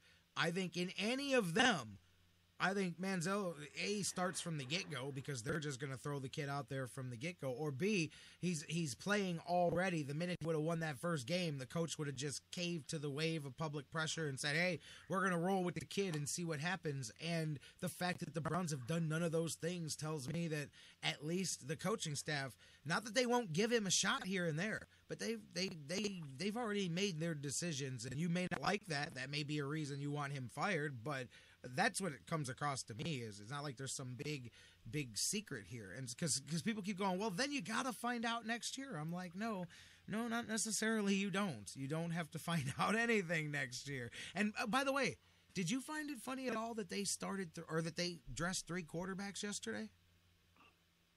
Yeah, I wasn't even really aware of that until I heard you mention it in the open. It was not something I was on top of. But you're right. I think that the other elephant in the living room is $4 million for Austin Davis last week, as another sign of where the front office thinks Johnny Manziel is in their little pecking order. So, yeah, I think you're right that they have largely made that decision. Now, maybe the new general manager and the new head coach next year will have a different idea. I know, bite your tongue, right? But it's coming. It's coming, Dan. You know it. I do feel that it's coming, and Jimmy Haslam's silence has something to do with it. I got to believe that he's making phone calls today. I mean, he saw that 1-3 Dolphins fired their head coach this morning. Yep. And he's seeing other guys in other sports, Matt Williams, other people, biting the dust. And, he's a guy we know he's impatient, and we know he's insistent on having a winner and being a success. And I think more and more, just like you and me, my feeling this morning is the bloom is off the rose of Mike Pettin. Maybe that's a hasty judgment on my part. It's been a season and a quarter, and the guy's likable, but he doesn't have a well-coached football team on the field right now, a disciplined team, and that bothers me. You know what, Dan? Here's another thing that I want to throw out here that I wanted to wait for you to talk about is Ray Farmer's back on the job today. Dwayne Bowe is not looking good for Ray Farmer right now at all. And that was a situation where Jimmy looked at Ray Farmer in the offseason when he said, hey, I got a shot to sign my guy here. Well, what do you think? I think he can go. He gave me his word he can go. I think he's ready to go. So Ray Farmer put his name behind that signing. There's no doubt in my mind that's how the connection was made. So he put his name behind that. Plus, he's the general manager. Anytime you make a signing, you're giving your stamp of approval to a guy. But the draft picks, there's a lot on the seat that is burning hot of Ray Farmer. He's just coming back off of a 4-game suspension that everybody's talking about. So if you're Mike Pettin, you should be very fearful right now that Ray Farmer is not going to use you as a preemptive strike to try to save his own job today, or not necessarily today, but before tomorrow, because before you allow Jimmy Haslam to make the decision that everybody's got to go, if I'm Ray Farmer, at what point do I start thinking about, hey, if I cut this guy off at the pass and fire Mike Pettin and I can buy myself an extra year? I didn't hire this guy to begin with. I was stuck with this guy, and so maybe I can sell Jimmy on giving me a fresh slate here. And I'm just saying, at what point does that become a real concern? Because you've now got a guy who's going to be on his own hot seat right next to Mike Pettin. Yeah, you're right. And I don't know, frankly, whether we can even be talking about one or the other of those guys going, because I think we know enough about Jimmy Haslam to know that if he's going to go big. And he's going to have his sights set on, John Gruden or Bill Parcells or somebody else to run the football operation for this team. Parcells obviously probably not interested, but I have a feeling that when Jimmy makes a move, he's going to make a splash, and he's going to go, house cleaning, and it's not going to matter what Mike Pettine and Ray Farmer's little intramural differences are. And to be honest with you, my main reason for thinking that nothing, because my son, we were talking about this yesterday, he goes, well, do you think that it would happen during the season? I said, the only way Mike Pettine gets fired during the season is if Ray Farmer cuts his legs off from underneath him and tries to save his own self. Because to me, the one thing Jimmy would do is just wait for the season to be over and just, like you said, clean the whole house out on the last day of the season. And part of the reason for that is they're not really anybody to step in. I mean, yeah, you could give it to, but you've already got some rookie coaches across the staff, and you've got some guys. I mean, what are you going to do? Give it to, you're going to, one of the reasons you'd be letting him go is the defense, so it's not exactly like you're going to hand it over to the defensive coordinator. What, does John DeFilippo become the coach for a couple of weeks? I mean, so I do think that the only way anything happens during the season would be if Ray Farmer made something happen down the stretch of the season, or one of those type of situations, or something like that. Yeah. Otherwise, you're right. It's right. That's possible, I suppose, Jerry. But I don't think Ray Farmer goes to the bathroom without checking with Jimmy Haslam first. And that's quite true. I just, I honestly think that is the case, and I don't think he would be permitted by the owner to make that kind of a move in midseason. Really, I don't. And maybe I don't give him enough credit for being his own man, or for truly having the power in the organization to really affect everything relating to the football side of the operation. But I don't see that in him. Let me ask you something, Dan. And I mean, this is us, and we have common sense, and we do things differently than the Browns do sometimes. So maybe this answer won't make sense. But for the past 4 weeks, if you're Ray Farmer, what in the world is going through your mind as for the first time? It's different when you're in the bubble. Right now, this show is different to you and I than it is to the people listening, because we're in it and doing it. And it's not until you get on the outside and you watch and you listen and you go back and listen to the episode and you go, oh, okay, that sounded good, or that sounded bad, or whatever. So when you're in the bubble week to week, you're in the crossfire. He's been sitting at home for 4 weeks, unable to go to the office. He can't interact with people. He's watching it all from the outside. What in the world would you be thinking if you were Ray Farmer? Legitimately, even if you think your plan was good going into the season, what are you thinking if you're Ray Farmer right now watching? Are you just making excuses on why things have gone bad? Are you panicking at this point? What would you be doing if you're Ray Farmer? Well, I think I'd maybe be scouting pass rushers or something, or trying to be productive with my time. Maybe just reevaluating the defensive talent that he has on hand. Maybe he thought he'd get more pass rush out of Mingo and Armandi Bryant and Paul Kruger and Scott Solomon, who of course is hurt. But maybe he thought he'd be getting sack after sack with Mike Pettine's inventive approach to defense and with the talent that he assembled around him. Maybe he thought that Danny Shelton would cement that run defense better than it has, and so maybe he's second guessing his own judgments on talent evaluation, or if he's doing what most general managers do, he's scouting both college and professional talent to see what he can do to upgrade the roster. Yeah, I'm sure he spent a lot of time. I'm just curious. I mean, it from the outside, so you be interesting to see what he says when he comes back. The whole ship to change or anything like that, but it'll be interesting what he says when he does come back here, and we'll see, man. It's going to be interesting. It gets tougher from here. They got Baltimore coming up, and Baltimore got their first win of the season again. This is another one that you would say this is should be a winnable game, et cetera, and so forth. But that's nothing like that can be said about where this team is here. Real quick, something I wanted to bring up, and I'm trying to remember. I think it was Terry Pluto that I read a bunch of articles this morning, and I think it was Pluto that mentioned when you talked about, maybe it's overthinking your scheme sometimes, but he mentioned with Paul Kruger, last year he had 11 sacks, and one of the switches that they made defensively this year was moving him from weak side to strong side, and he's got nothing. He's got a half a sack this season or something like that. I mean, he's not even anywhere near the quarterback. Last year we were finally going, hey, Paul Kruger's finally got loose a little bit here, man, and he's starting to make some of that money that we're paying him. And they switch him, and he's literally disappeared from the game plan. Yeah, and that's been noticeable. And the fact that Solomon won a starting job, guy you picked up off the scrap heap, wins a starting pass rushing talent that they have.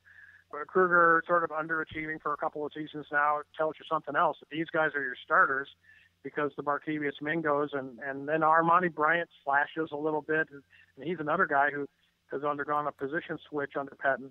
Yeah. But again, your talent isn't what you thought it was. You're not getting the productivity out of them, and again, it gets back to the coaching of that defense and how the coach's job is to maximize the production that you get with the talent that you have based on scheme and so far, it's an underachieving unit. Yeah, you could say that for sure. What are your hopes for? Well, we don't have to get specific, but what are your hopes for moving forward here? Baltimore. I mean, obviously, this is a tough one in any normal situation to shake off here, but it's even tougher here with the way the season has started. What kind of Browns effort do you think comes off of this? Because this is one where they either keep fighting or they start kicking it down early in the season. I'm hoping that's not the case, but it'll be interesting. How do you expect to see them? They competed yesterday in San Diego. They competed like a legitimate NFL team, and it was. We knew it was going to be tough to go to San Diego and win. Those guys had their backs against the wall at 1 and 2. I told my wife yesterday. She always asks me, well, so how good is San Diego supposed to be, or how good is this or that opponent supposed to be? And I said, well, they're an NFL team, so outside of the Packers and Patriots, and there's a whole bunch of mediocrity in the middle, and we're in it. There's not that much difference between the best and the worst in the NFL. So any given Sunday kind of thing. The Browns should have won the game last year in Baltimore with Connor Shaw starting, for heaven's sake. I mean, we competed with them. They had 2 close games with Baltimore last year. Baltimore's a hurting team. Baltimore should be 0-4 if Mike Tomlin isn't a numbskull on Thursday night. The Steelers had that game won and really gave it away. So, this Browns team can go to Baltimore, compete, and be in the game. And will they figure out some creative way to rip their fans' guts out, stomp on them on the ground? Maybe. If you're a betting man, you might think that they probably will. But no, they're going to be in it. They have NFL talent, and they're hurt by injuries, but so is every other team in the league. No, absolutely. We saw that yesterday. I mean, that's why I couldn't use the injuries on the Browns even as part of the conversation, because I'm watching San Diego lose players as the game goes on, and they had guys step up. How about Inman? He had the big catch where Mingo, the first play he's made all season, ran him down at the 1-yard line and came from the cross side of the field and everything. I will give him that. He ran that guy down. But Inman came in, had a couple of big catch. I think he had the touchdown catch there too. And he stepped up and stepped in when he needed to. So, every team gets hurt, and it's only going to get worse going through. Couple of things, just looking at it as we talked about Duke Johnson, by the way. 1 reception away from the Browns' most receptions in the game by a running back. Ernest Biner, Leroy Horde, Greg Pruitt, the other names on that list. Those are some good company to be in. I really do think that Duke Johnson, I said it when the Browns drafted him, I think that he's going to be a Ernest Biner type back in the NFL that's going to be consistently 1,000 yards from scrimmage. They may not all come in one way or the other, but he's gonna consistently be one of those guys. Yesterday was the first time the Browns had 2 running backs, both over 100 yards combined from scrimmage in like 11 years. So there's at least some hope there for that, and we'll talk more about what they do next weekend coming forward. But, oh, by the way, Josh McCown, just to tip this off for those of you that hate to hear anything good about Josh McCown, he finished yesterday with 356, 2 touchdowns, no picks, 119 quarterback rating. He joins Otto Graham. This is just going to infuriate some Browns fans. Josh McCown now joins Otto Graham, Brian Sipe, and Brian Hoyer as the only quarterbacks in Browns history to throw for 300 yards in back-to-back games, which is actually amazing. You realize that Bernie Kosar never did that. For as prolific as we think of Bernie, he never had back-to-back 300-yard games. That's crazy. Yeah, that is, and he's obviously the name on that list Yeah. that you think, wow, he never did that. That is a surprise to me. For sure. But Josh McCown on that list there, along with Brian Hoyer as well. By the way, Brian Hoyer, as we switch off, how about around the NFL? Brian Hoyer comes in, and I think he played 1 quarter, threw for 250 and a couple of touchdowns, and now the quarterback drama rages on down there in Houston, apparently. Yeah, they were down 42-0, Yes, Jerry, and that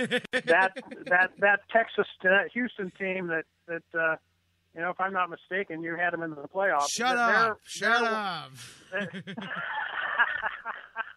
They're 1-3, but on the upside, Hoyer may have won his job back yesterday. I guess Mallett looked pretty bad, and awful. That's a couple bad games in a row for Mallett, and maybe it's they're finding out that his time has not yet come, and they're going to try to win football games, and they're going to do that with the veteran. What's sad is, as you say that, I look over to the right, and it's hanging. It's still got the tags and everything on it because I never got a chance to do anything with it. Like last year, my mom picked me up from GV Artwork a Hometown Hoyer T-shirt. And problem was by the time she gave it to me, it was already clear as day that he wasn't coming back. That he was going to. That's why the tags are still on it. Right. I never even wore it. I'm like, well, I'm not going to wear it. I'm just going to hang it in the studio with all the other, collector shirts and stuff, and it can go with the other 57 jerseys and stuff. But anyways, I'm looking at Hometown Hoyer as you say that. Hey, did you catch up with? I wish him well. Yeah, absolutely. Around the rest of the NFL, man, there was some interesting game. How about that Sunday night finish? Did you watch it? Yeah, I did. Yeah, I was watching last night. Great game, and Brandon Whedon, it looked like for a while there he was going to resort to doing Brandon Whedon things, but darned if he didn't march him the length of the field, made a couple, 2 or 3 great throws, and got him the tying touchdown. And so, yeah, he did his thing, and obviously Saints took over and scored early in overtime, but they've talked about. I heard somebody. Well, I guess it was on your news talking about how they're happy with the job that Whedon's doing for them, and more power to them. I don't know that. I was looking at Jerry Jones on camera late in that game when they were kind of letting it slip away, and the Saints were going out to the lead. He didn't look real happy as far as what was going on with Brandon Whedon, but Whedon he gave him that last drive at least, and put a temporary smile back on Jerry's face. Yeah, they're going to have to figure out how to just not fall out of it, fall too deep of a hole before they get their guys back there, Romo and Des Bryant, and I'll tell you that'll just show you how really injuries. You can talk about the Browns and making excuses, but in real life, injuries, man, can change the course of a season. Because I thought that Dallas team, and they still may do something special before it's done, but look at how quickly 2 weeks in a row you can have the guts ripped out of your team by losing just a couple of key pieces the way they did. Yeah, not only that, but who would have bet that the Redskins and the Cowboys would have the same record after 4 games? How about the Redskins yesterday, man? And the Eagles, of course, are 1-3. They were supposedly going to be the challengers to the Cowboys. So at least the Cowboys can look around and say, well, the Eagles are 1-3, and the Giants presumably they've played pretty well. They gave a game away early, but they came back. They beat the Bills soundly yesterday. I mean, that was not even close. The Bills looked terrible on their home field. I watched a good portion of that game. Yeah, they did. And the Giants look like the only team in that division that's going to really give the Cowboys a run for their money, and that wasn't really expected, I don't think. It's a whole NFL, like you say it a lot. The week to week and what's up is down and what's left is right. St. Louis and Arizona. St. Louis ends up winning that game.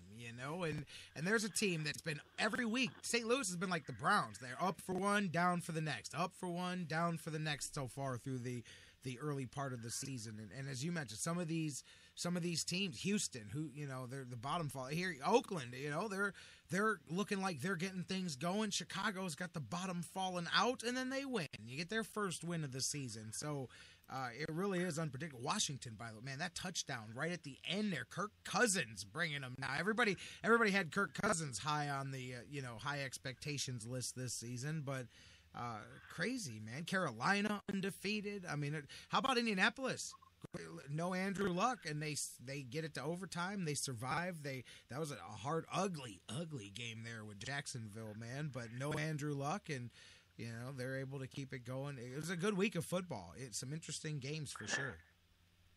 Yeah, it was teams that were losing at home. Certainly the 49ers, again, got just shellacked by the Packers. But the Cardinals losing at home, certainly to the Rams, was a surprise. The Vikings going into Denver and taking that game down to the wire was another big surprise for me. The Broncos survived by a field goal, but that was surprising. The Vikings have been playing over their head. We forget to pay a lot of attention to the juggernaut in Cincinnati. That's 4-0. They ended up having a home game, beat the Chiefs. So that and the Panthers 4-0 start has to be a little bit of a surprise. But everybody else is sort of doing what they're supposed to do. The fact that the Lions haven't won a game and they've got to play the Seahawks tonight, that might be one of the bigger surprises. The Lions were one of the sexy picks in the preseason to do well and go to the playoffs. So their 0-3 start has got to be having people tearing their hair out up there. Yeah, for sure. What do you think about Cincinnati, man? You think they're legit? I mean, they're clearly a good start to the season for them. They're one of the handful of what do you got? Cincinnati, New England, who else? Carolina? Are those the undefeateds? In Denver, right? Is there anybody else? Right, because the Packers have a loss, do they not? No, the Packers are undefeated. Atlanta, Carolina. Yeah, Atlanta's also undefeated. How about them? They're starting to get. Hey, don't they have an offensive coordinator there that we've heard of before? I don't know. They may. Yeah, the Packers. They do. Yeah, the Packers are undefeated as well. They put up some big time points here in the last few weeks.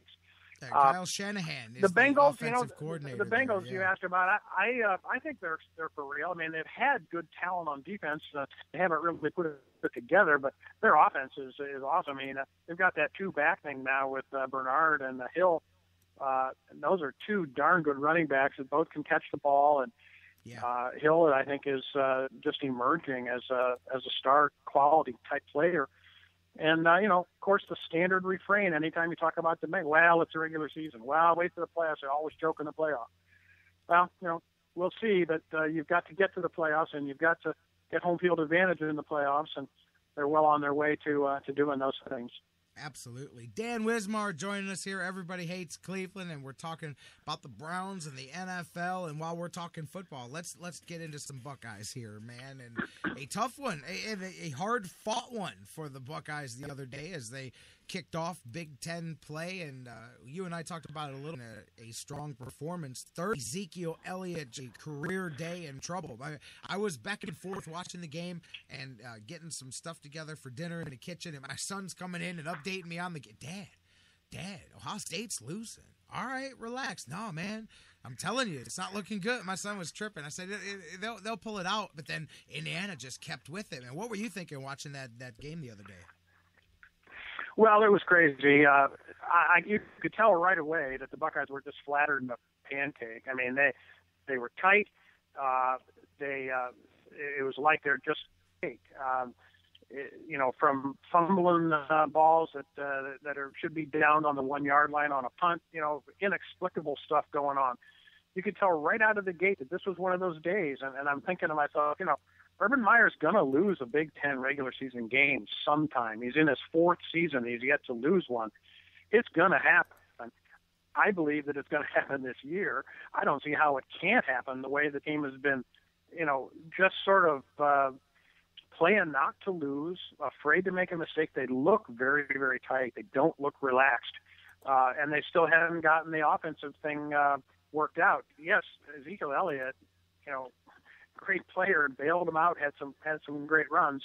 And they put up 34 points, but boy, they had a hard time shaking off the Hoosiers, and the Hoosiers played way better defense than they played against anybody this year. And I honestly don't know whether that's just a function of Ohio State not being in sync, or whether Indiana just played up to the occasion. I got a feeling that it was the latter, that they gave up 47 more points to Eastern Kentucky, and you figured the Buckeyes were going to ramble for, and it just obviously didn't happen. Buckeyes actually trailing at the half, and it just this was a mess out there. I really don't know what the answer is. Elliott bailed them out with some big plays, but they do not have a very sophisticated passing game, downfield passing game. I was screaming, Jerry, because right from the start, the Hoosiers defense was daring the Buckeyes to throw the ball down the field, and we wouldn't do it. We were trying to just do what we do. We were trying to just run those running plays, the wide ones, the up the middle ones, and they were sitting there packing the box ready for it, and literally begging the Buckeyes to throw the ball down the field. They finally did it, hit the tight end for a big completion, but they weren't going over the top much at all. And that was clearly what was called for. They finally did it once or twice, had some success with it, but man, it just seemed like they're beating their heads against the wall because it feels so good when they stop or something. I don't know. It was not a well-conceived game plan, and once again, the Buckeyes defense bailed them out. After a couple of big plays early, that defense settled in and just really didn't give them much at all.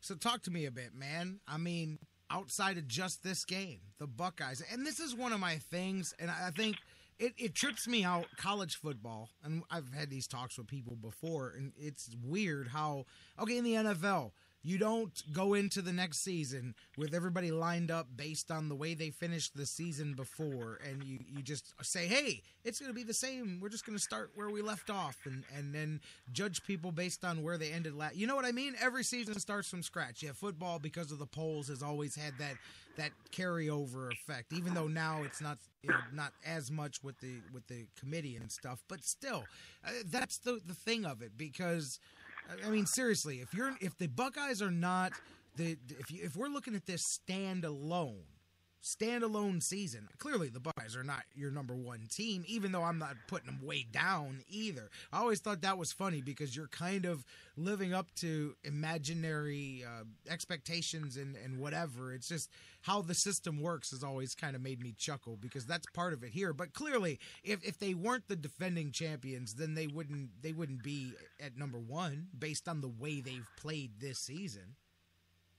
No doubt, they wouldn't. In fact, I saw one pundit this morning didn't have them in the top 10. A couple of things. First of all, it's even less appropriate to base a college team. I mean, with a pro team, the players are essentially the same with some draft players. At least right. The Seahawks are going to be pretty good. The Packers are going to be pretty good, and the Patriots. Returning the same people, but right. College kids graduate, freshmen come in, the coaches change, and I think they looked at the Buckeyes and they saw how they finished last year, and they saw they had 15 starters back, thinking, holy smokes, they've got starters, they got 3 All-Americans on the first team, that they're loaded, and they are. I think that the coaching change was the biggest single factor in what has happened. Having Tom Herman go to Houston and having the offense in new hands. And really maybe, losing a Michael Bennett on the defensive line has had an effect, but those things happen, and you always have a good player to plug in there. I think the coaching difference is the biggest thing. But the other thing, too, Jerry, is polls. People have always said, well, it doesn't really matter, it's not how you start, it's how you finish, and the polls in October are meaningless. Well, if the polls in October have always been meaningless, they're even more meaningless now. Because right. The polls don't mean anything, even on the 1st of November. It's what the committee thinks. And the committee is going to look around on November with, 8 and 9 games under the belt of these teams. And everybody will have a track record, and what the AP or the coaches poll had to say in October is even more meaningless than ever at this point in time. But you're right. I think the Buckeyes right now, I saw Herb Street yesterday listed Baylor as his number one team. I think he had the Buckeyes number 2, and he had Oklahoma 3. I also saw that it's the first time in 5 years that there is a top 5 without an SEC team in it. There's LSU and Baylor, and some people have Michigan State in there, and you had 3 sort of pretenders to the top 5 or top 4, all lost. Number 3, number 6, and number 7. Actually, number 8, 6, 7, and 8, all lost. And number 3, Ole Miss lost, and then you had Notre Dame, UCLA, and Georgia. 6, 7, 8 all went south on Saturday. And so if you feel that the teams that are in the top 5 didn't deserve to be there, well, then you at least think that 6, 7, and 8 might be making a climb, and they couldn't do that because they all lost. So it's really a crapshoot now, but I don't know if you'd agree that the polls are meaningless today, and maybe even more so than ever. I absolutely agree. Absolutely. Now, I'm curious, what do you think about the and here we are getting deeper into a season where you don't start monkeying around with stuff. I mean, do you see any changes in the near future at the quarterback position with the Buckeyes, or do they continue to press forward with current range of attack? I think they'll probably stick with where they are. Cardale, made some mistakes, made some judgment mistakes, lacked touch on several throws. Let's remember he's really still in his first full season of starting at quarterback. Total freshman, half a season. It's fair to say that he's still a green learner, trying to figure out how to play this position at the big time level. He's got a national championship under his belt that people tend to forget that he's had 8. I think this will be 9 starts this week. 5-0 and 3 last year. So I'll be making only his 9th start of his career this Saturday. So he's still a work in progress, and I guess they still think that he's the guy who gives them the best shot, make all the throws and stretch the field. I'm just surprised that they haven't thrown the ball down the field more, because it seems like that's what teams are daring them to do, and that's what they've got the talent to do it. They did lose Corey Smith for the season, wide receiver, but they've got so much talent at wide receiver. I guess they just simply don't trust those guys yet down the field, and Marshall had a nice catch, and then he turned around and fumbled the ball. So he had 2 fumbles on the day, and that's a real problem. He's one of their best weapons, and you can't put the ball on the ground twice in one game and hope to overcome it against some of the better teams that they have coming up. I agree with you, and especially it's like you said, with so much talent there often, and sometimes that's it. I know this sounds crazy, but probably not the best example here in Cleveland, but remember, when the Heat super comped up together down there with LeBron and those guys, and they had their struggles at first. That was one of the things that they talked about, was the difficulty when you've got excesses of talent, figuring out how to make them all work together, because they end up, it's almost like, when you hear about people that everything moves so fast, and then they take a medication that speeds them up, but it actually slows them down because they're already moving, one of those kind of things. And I wonder if some of it isn't just that, and being, overthinking stuff too much. We've talked about it. You gotta feel that there's going to come an opening up point for this offense where you go, that's what we envisioned this offense to look like all along. Yeah, I wish that they would, first of all, wish they would do it soon. There has been kind of a fundamental change in the offensive philosophy, and it has to do with Ed Warner coming in as a coordinator, I'm sure. Yeah. That they said, Meyer said the other day, a couple of weeks ago, the read option really isn't that big a part of our offense anymore. And my thought at the time was, why not? You won the national championship with it. You went 11-1 with J.T. Barrett running it, and what you're trying to do right now isn't working effectively. Maybe you should go back to it. Cardale, not the most deft ball handler in the world, or the quickest guy, but when he decides to call his own number on the read option, he's hard to bring down, and he's proven that over and over. So they really have gone away from read option, and they've also gone away from a lot of spread, pass the ball out to the perimeter. They ran a couple of plays out there to Jalen Marshall the other day, but They used to do that a lot more last year, where the quarterback stands up and throws it out. Now they're running the ball, little jet sweeps, where the defense has a lot more time to adjust to it and react to it. If you're standing up and throwing the ball out there to the flat, to a playmaker in space, you have a lot better chance of a big gain than if you're handing it to him and having him run out there. So I would like to see them go back to more of the style they ran last year, because I don't think their offense really resembles last year's offense, not just in the productivity, but in the actual play calling and scheme. I very much agree with you there. You know, I saw, you probably saw it too, in the Plain Dealer. They had a funny little piece about how the Browns went and played there, and you know, left their Browns characteristics back with them at the old shoe there. There's a whole series of stats, and is it a Browns stat or is it a Buckeye stat? But it points out, we already know, we talk about it all the time with the Browns, but a lot of the things that are hurting the Buckeyes, you know, like Browns or Buckeyes, 8.5 penalties per game. Which one would you guess? Oh, I think, I would guess Browns certainly, but that's probably the Buckeyes. It is the Browns. They've racked up a lot of them too. The Buckeyes are right under 8 a game as well. They're at the high end of that as well. Browns are 25th out of 30. There's only 7 teams worse than the Browns when it comes to that, and I think that's even leaving out yesterday's game and the dozen penalties that they added there. 2.5 turnovers a game. Browns or Buckeyes? Oh, that's probably Buckeyes. That's the Buckeyes as well. Yeah, 13 turnovers so far in the beginning part of the season, -4. Yeah, and that really has always comes with the territory with the offense that they run. They had quite a few turnovers last year too, but you can overcome them against Indiana. You can't overcome them against Michigan State, Penn State. Michigan's on a roll. They haven't given up a point in 2 weeks. And where Ohio State is, and this is where we saw it most the other day, the red zone. They're 121st in the nation in red zone scoring percentage. They've only got 6 touchdowns in 16 trips so far. I mean, and we saw that it really pointed out the other day. But the Browns, believe it or not, even worse than that.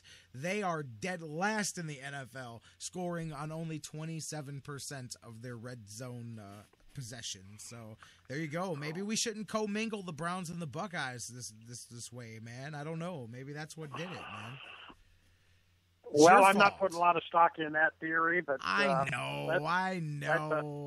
Let the theorists. Your theory is it. Yeah, I know. I'm just kidding. No. Your theory is very good, and I think you're really onto a lot of it there with just how the offense, the changes, and how this is just really, they've gotten away from some of the things that were really working, and you've got to think that the coordinator switch and that's all a function of that there, and having a lot of talent. Like I said, I think sometimes it's figuring out a way to put it all together and get it together. I think once they do, I don't think you'll get a point where they have a big game and then they go back to struggling. I do think that once they get going, if they reach that point this season, I think that they'll open it up a bit from there. Yeah, and I also think that people forget that this time last year, they didn't look all that good either. Nope. This time last year, they were not a great football team. They were struggling to win some games. They had some tight ball games, and really put it together. You have to just trust in the fact that you've got one of the best coaches in football. He is very candid about the fact that they're not very good. They need to get better, and they did last year. They adjusted, and it certainly won't be because they don't have the attention to detail or the awareness, or that they're somehow complacent and think they're going to just roll. Trust Urban, and they're 5-0, and that's really all that matters at this point. Certainly style points count, and even more in this day and age. But I still think if the committee had to make their decision right now, I think the Buckeyes would be in the top 4, if not number 1. Dan Wismar, Everybody Hates Cleveland, joining us here. We talk Browns, Buckeyes, all around. Hey, the Cavaliers get started tonight. Well, kind of. They're playing against themselves, but they do get started, even though, it's not the whole squad here. What did you think over the weekend with, now it's a big hubbub that LeBron James is putting his thumb down on the Cavs? I'm not going to lie. It did bother me just a little bit, only because it's like, hey, that's just going to put gas on a fire that's already burning plenty strong enough by itself. But at the same time, and I'm not trying to, pick at LeBron here, but you weren't on there exactly saying, Tristan, we need you back for weeks, and then he was, I'm just saying, agenda's afoot at the Circle K, my friend, and that's what makes this very interesting as it continues to go on. But do you think it's a good thing or a bad thing that LeBron James is now kind of weighing in on it as well? Well, I must admit to you that I haven't been on top of all that. And, I really thought that Thompson was going to have a last-minute signing. And my understanding, Jerry, and correct me if I'm wrong, that could still happen, right? Absolutely. I mean, absolutely.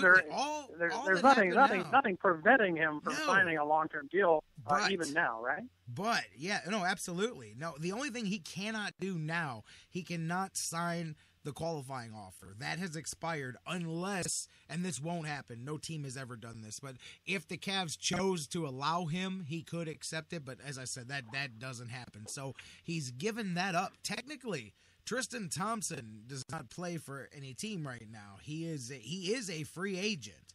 His rights belong to the Cavaliers. He cannot go play anywhere else. But technically, Tristan Thompson does not play for the Cavaliers anymore either, which is why at midnight the other day, they removed his face from the lobby. They removed his face from the elevators. They took his jerseys out of the team shop. And that's where it's kind of now become a real touchy situation, because up until that point it was, well, they're going to work something out. They're going to work something out. Now the line is drawn in the sand to where the team has removed his visage from all over the place and said, hey, we're moving forward, whether you're with us or not. And now you're in, but right after that, the counter, LeBron takes a picture with Tristan and puts it out there and says, get it done. And obviously in reference towards the Cavaliers. And that's where I say now this thing is looking to go to perhaps a different level, because you know it's coming. You're going to hear the talk of, how does this affect LeBron? How does this affect LeBron going forward? Is he going to remember this? You get all this stuff that you have no business talking about with what the Cavs are trying to get done this season. Yeah, and it also seems a little bit disingenuous when you know that they share an agent. Right. And if LeBron wanted to quote unquote get something done, he should have picked up the phone and talked to Rich Paul, a month ago, or whatever, or the idea that LeBron's sitting there, a hapless bystander who's now begging the front office and Tristan to work something out. Well, Rich Paul is a rich man because of LeBron James, and if LeBron obviously has some influence with him, and right. he really wants to do something other than pull a PR stunt, and this seems to be a PR stunt, nothing more, nothing less. In fact, you could even say he could be accused of working in league with Tristan Thompson's agent, collusion. His own agent. That's what I'm saying. Put public relations pressure on the organization, and that just seems, I don't want to say beneath LeBron, but I just think it seems transparent and not very sincere. And see, you just hit it on the head. I'm not in any way looking to go, oh, here's a reason I don't like LeBron James. That's what bothered me, is exactly what you said. Because in the same amount of time that you picked up your phone and you went on Twitter, and I know you're trying to get your boy paid. I get that. But you could make 2 phone calls to get your boy paid. You can call the Cavs and say, hey, man, we got to get this thing done, guys. Let's try to make it happen. I just talked to Rich. He's coming back to the table. Then you call Paul and you say, hey, look, this is a good value right here. I'll make sure that in 3 years, Tristan's worth twice as much as he's worth now. Let's make this thing happen. Let's not get in the way of this thing. And it's done. Instead, you go publicly and you do that in a way that you're trying to put public pressure on the organization. I mentioned this 2 weeks ago. I totally dig Tristan's perspective of it. And that's why I thought that everybody found a happy medium here, but apparently not. And I can't lie. This is I saw somebody say this morning. I don't know if I would agree, but I think I would, because his teams in Miami were not stacked deep. This may be the deepest talent, as far as talent 1 through 12, deepest team LeBron James has had in his NBA career is the squad, once everybody's obviously healthy and signed and playing, that LeBron will have had in his NBA career. This is not just, hey, here's some guys to go play with LeBron. This is a deep team that's too deep at every position with a few extra bodies left over. And, you know, I think the Cavs are well within their rights, and I would not have a problem now that we've reached this point. They go forward, and it's like, hey, think about it, though. Anderson Varejao brought this up, and I didn't even remember this at the time. I didn't even remember 2007. He missed a month of the season because he was doing exactly what Tristan's doing right now. He sat at home until the first week of December when they finally got his contract worked out. So, you know, but I do understand where the Cavs are, too, because to me, as much as you've got a great personal future here financially that you're trying to protect, this is a very special opportunity that the Cavs have for all of these players. Say it, I mean, this is a very deep team. Will they win it? I don't know, but I guarantee you, you're not going to get many better shots at it. So, you know, I don't mind the Cavs playing hardball either here. I mean, pull it and say, hey, if you want to get in, get in. But LeBron doing that to me, and I'm with you, collusion was what I thought when you say, you know, sharing the agent. Yeah, it's a little bit, it's a little bit transparent, as if he's, you know, hoping that the majority of people out there don't know that they share an agent. You right. know? And obviously that's well known. You're right about the depth of the team, Jerry, and I think it might be arguable to say that with or without Tristan Thompson, they're the deepest team he's ever played on. Agreed. And if you want to be part of it, you know, a lot depends on Varejao's, you know, durability, et cetera, et cetera. But it made the deepest team, you know, Tristan or no Tristan. And like you, I don't have a problem with the Cavs front office playing hardball, because you could also call it playing smart ball. I mean, they can't give max money away to a guy that they don't in their heart of hearts feel is a max player. Tristan Thompson, hard to blame him because his value may never be any higher than it is right now. In fact, you could say it probably won't ever be higher than it is right now because of all the exposure and good ink that he got during the playoffs last year.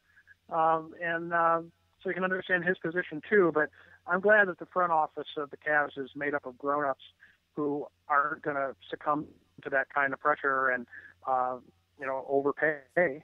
Like I think Thompson is insisting that they do. I think the monkey wrench, the thing that's hanging over all of this is LeBron, not because of what he thinks right now, today's signed Tristan, but it puts Tristan in the driver's seat with this, because he will eventually be able to leverage this, because in the back of the mind of Dan Gilbert, in the back of the mind of David Griffin is, if this negotiation gets ugly, how does that affect LeBron James' future going forward? I don't think he's going anywhere again because of the big deal that was made about coming home, but that's a part of it, you know? Yeah, that's true. That could be. And I'm a little surprised that even he's involving himself at this stage in it, and that's why. Because he stayed out for a while. It appears to be just a PR push and a thing that hopes people don't see through how transparently self-interested it is for him and his agent to be using LeBron's celebrity to negotiate in public. Yeah, we'll see. We'll talk about it. Cavs scrimmage, they get things rolling here. Preseason schedule's getting started, and they'll slowly start putting this together. Wednesday, you and I will circle the wagons back, and we'll talk about the Browns. I guarantee you there'll be something to talk about. Ray Farmer's coming back. Who knows? Do you know what can happen in Cleveland in 24, 48 hours? Oh, my goodness, man. Oh, yeah, it's crazy to think about it. And we didn't get a chance to do it today, but we'll do a little retrospective rehash of the Tribe season. Well, exactly. I was going to say, how did you feel? I mean, playoffs. I love the playoff lineups. I think that the National League is probably a little bit more compelling than the American, but I like the idea. I'm hoping like heck that Houston can beat the Yankees tomorrow night, and then have that winner go to Kansas City. Texas Toronto ought to be a real slugfest. A lot of people I've been hearing think Toronto has the capability of winning the whole thing. Although I think certainly you'd have to say that the best two or three teams probably reside in the National League. But Dan, how do you feel about 97 and 98 wins in the wild card game? I mean, isn't that tragic? That amazing? Yeah. People were trying to figure out if the top three records in Major League Baseball have ever been in the same division. I can't recall it ever happening. I don't think it's ever happened. No, I can't either. But that's what we're faced with, and yeah, the idea that either the Pirates or the Cubs is going to be eliminated in one game with their 97, 98 wins, seems crazy. But that's what's going on, and the Pirates aren't relishing facing Jake Arrieta, who one hit them a week and a half ago. So yeah, that's going to be something interesting to watch. But yeah, can't wait for the baseball playoffs. I think it's going to be a great year.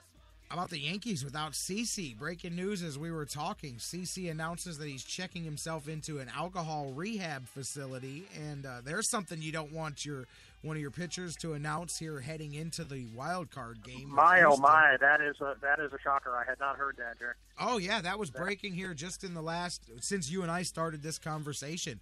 That came out from CeCe there. Wow. So there's something we can talk about on Wednesday. That is big. Too. I feel for him. I wish him well, I guess is all they can say.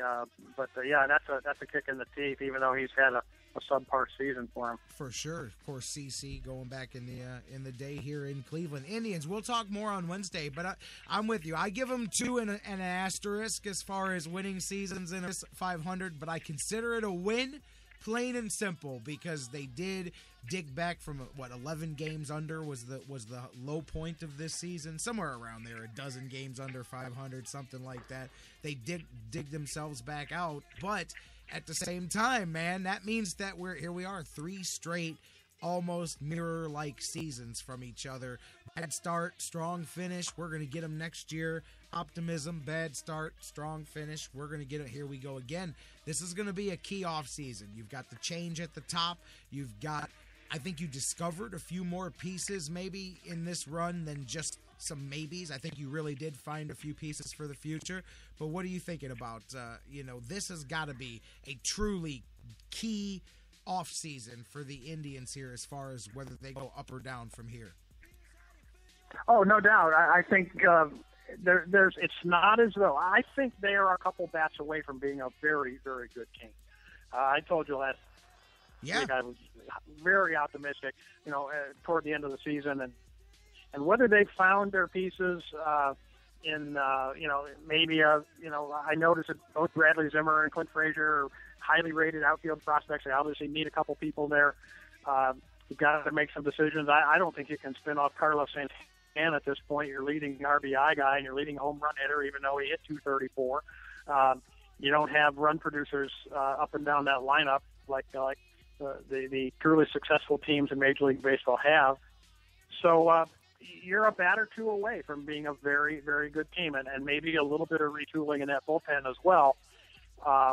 But this team is not far away from being very, very good. Yeah, we'll pick that up on Wednesday, but I referenced what you said at the beginning of the show as far as I feel a lot better about them, not just today than I did at the beginning of the season, but I think at the end of and it's easy in hindsight to say that now because I felt good coming into this season from where they were. And I mean, again, so much of it's going to depend on what they do here in the off season to add those couple pieces. But I feel good about the pitching in general. We already knew about, but we saw how the left side of that infield is going to look here in the future, not just next year, but going forward. I think we've seen some bright spots in the outfield, and I'm into. Little thing, Lonnie Chisenhall, I don't know that I'm sitting here excited to see him come back, but I guess at least I'm more excited to see him in the outfield than I was at third base, some things like exactly. that. And whether he's your starting right fielder, who knows, but you've got something out of Almonte, you've got something out of Chisenhall. Even a guy like Jesus Aguilar, maybe he helps your team next year, maybe he doesn't, but you're right, it's a big off season to try to fill a couple of slots on the 15 everyday player roster, and maybe a bullpen slot or two. But yeah, I think the team is close. So Sports Illustrated thought they were close this year. A lot of us thought they were close this year, and they stumbled out of the gate. But they definitely learned how to win games down the stretch, and they uncovered a bona fide star in Frankie Lindor, and to me, the biggest development of the second half is Josh Tomlin, Cody Anderson. They combined to go 14-5 on a team that played 500 ball for the whole year. Yeah. Arguably your fifth and sixth starting pitching prospects, if you leave Bauer in the rotation. That is strong to get that kind of performance from guys that are legitimately 5 and 6 starters for you. To have them go 7-2 and 7-3, both with an ERA of 3.0 something, and that's just out of the blue, outstanding pitching that you didn't expect, and really bodes well going into next year. For sure, came out of nowhere. I agree with you, Charles. That was a good find there. What was that stat? We'll talk more on Wednesday, but what were the Indians? Was it like 10 and 20 something in Kluber starts? It was an awful number. Their win season in general, and that's the one that stuck out. You know, we talked about him, you know, having the way it went, but then you bounce that off with guys like Anderson there. That's right. Josh Tomlin did recover himself there, and I've always liked Josh Tomlin. The Cowboys have been one of my favorites. He let me down a year ago, but he's bounced back here, and I'm looking to see what they add to it. Let's do it Wednesday. We'll talk a little Tribe, talk some Cavs, we'll talk Browns, preview the Ravens, Buckeyes, preview the Maryland game coming up, and all that on Wednesday. Sounds great, Jerry. Always good to be with you. Always good, my man. Dan, you have a good one. We'll catch up in a few days. That's Dan the Man Wismar from EverybodyHatesCleveland.com. Make sure you check him out. And, of course, you can tweet with Dan at DWismar on Twitter. And he's here Mondays and Wednesdays on the Sports Fix. Let's take a break. Ooh, man, I gotta catch my breath there, too. Take a break. We'll come back. We'll talk about the Indians. They swept the Red Sox, wrapped up the weekend. Cavaliers scrimmage here. We'll get you all set for the remainder of the next few days and more. Don't go anywhere. Final say, hey, phones are open. 216-539-7535 as well. 216-539-7535. We'll be back wrapping things up next here on the Sports Fix. Get beat to a pulp. Party and rockin'. Deaf, girls, all y'all talking. The song and dance, keeping you in the trance. If you don't bum a record, I got my head band. I think it, I see it, I be it. I love brass monkey, but I don't give the yeah. Who we got the bottle, you got the cup. Come on, everybody. Yo, I'll tell you what I want, what I really, really want. Don't tell me what you want, what you really, really want. I'll tell you what I want, what I really, really want. Don't tell me what you want, what you really, really want. I wanna really, really, really want. Listen to the Sports Fix if you wanna be my lover. The Sports Fix is now available every day on the world's largest internet radio service, iHeartRadio. Download the free iHeartRadio app, subscribe to the show, and get your fix. Football season is party season at Harry Buffalo North Olmsted. And no matter who you root for, everyone wins at Harry Buffalo. Every Saturday is Coors Light College Football Saturday with $6 pitchers, 4 bottles for $10, and the Buckeyes in full HD. Every Sunday, all the Browns action with Bud Light beer specials and $10 hair of the dog pitchers. Hey, baby, let's go out there like a bunch of crazy dogs. That's some fun. Plus, every Monday night, catch the Monday Night Football action with some of your favorite Browns players. Football season is most definitely party season, and your headquarters is Harry Buffalo North Olmsted all winter long. Harry Buffalo. Join the herd. Fantasy sports lovers, you put so much time, hard work, and effort into playing week to week that it quickly stops being a fantasy and starts getting real. Real time spent making real decisions, creating real victory. I'm the greatest man in the world! And when the smoke clears, you want to show off those victories with a real prize. I mean, a really real prize. Yeah. Nobody does that like Fantasy Jocks. The crew over at Fantasy Jocks have beautiful, high-quality, and heavy-duty championship belts, rings, trophies, and so much more for all your fantasy sports needs. The trophy's 12 feet high, and it is glorious. Football, baseball, hoops, you name it, they have it. Plus, they have awesome draft kits and party supplies to make all your preseason activities the envy of everyone. If your league needs a ring, belt, or trophy, or you want to upgrade what you already have, there's literally only one place to go. If you're going to be a fantasy jock, do it right. It's mine, the most magnificent belt ever created, and it's mine. With America's fantasy sports superstore, fantasyjocks.com. What's your fantasy? It can happen when a team works together. 2 out, bottom of the ninth, down to their left. Fight against cancer. That's why MLB has teamed up with Stand Up to Cancer. Because we believe that when we all stand up together, 41,000 on their feet, we can make cancer history. Now everybody's standing. What a buzz in this building. This is beyond a dream. Stand up with MLB at standuptocancer.org. Portions of the Sports Fix brought to you by Fantasy Jocks. Visit fantasyjocks.com, your fantasy sports superstore. Championship belts, rings, trophies, and more. This is the Sports Fix. What is your name? I'm the dude, so that's what you call me, you know? That or his dudeness or duder or, El Duderino if you're not into the whole brevity thing. Dude, what do you want? Well, it's this rug I have. It really tied the room together. We are not a show to be swept under the rug. We are a show to be heard. It's the Sports Fix.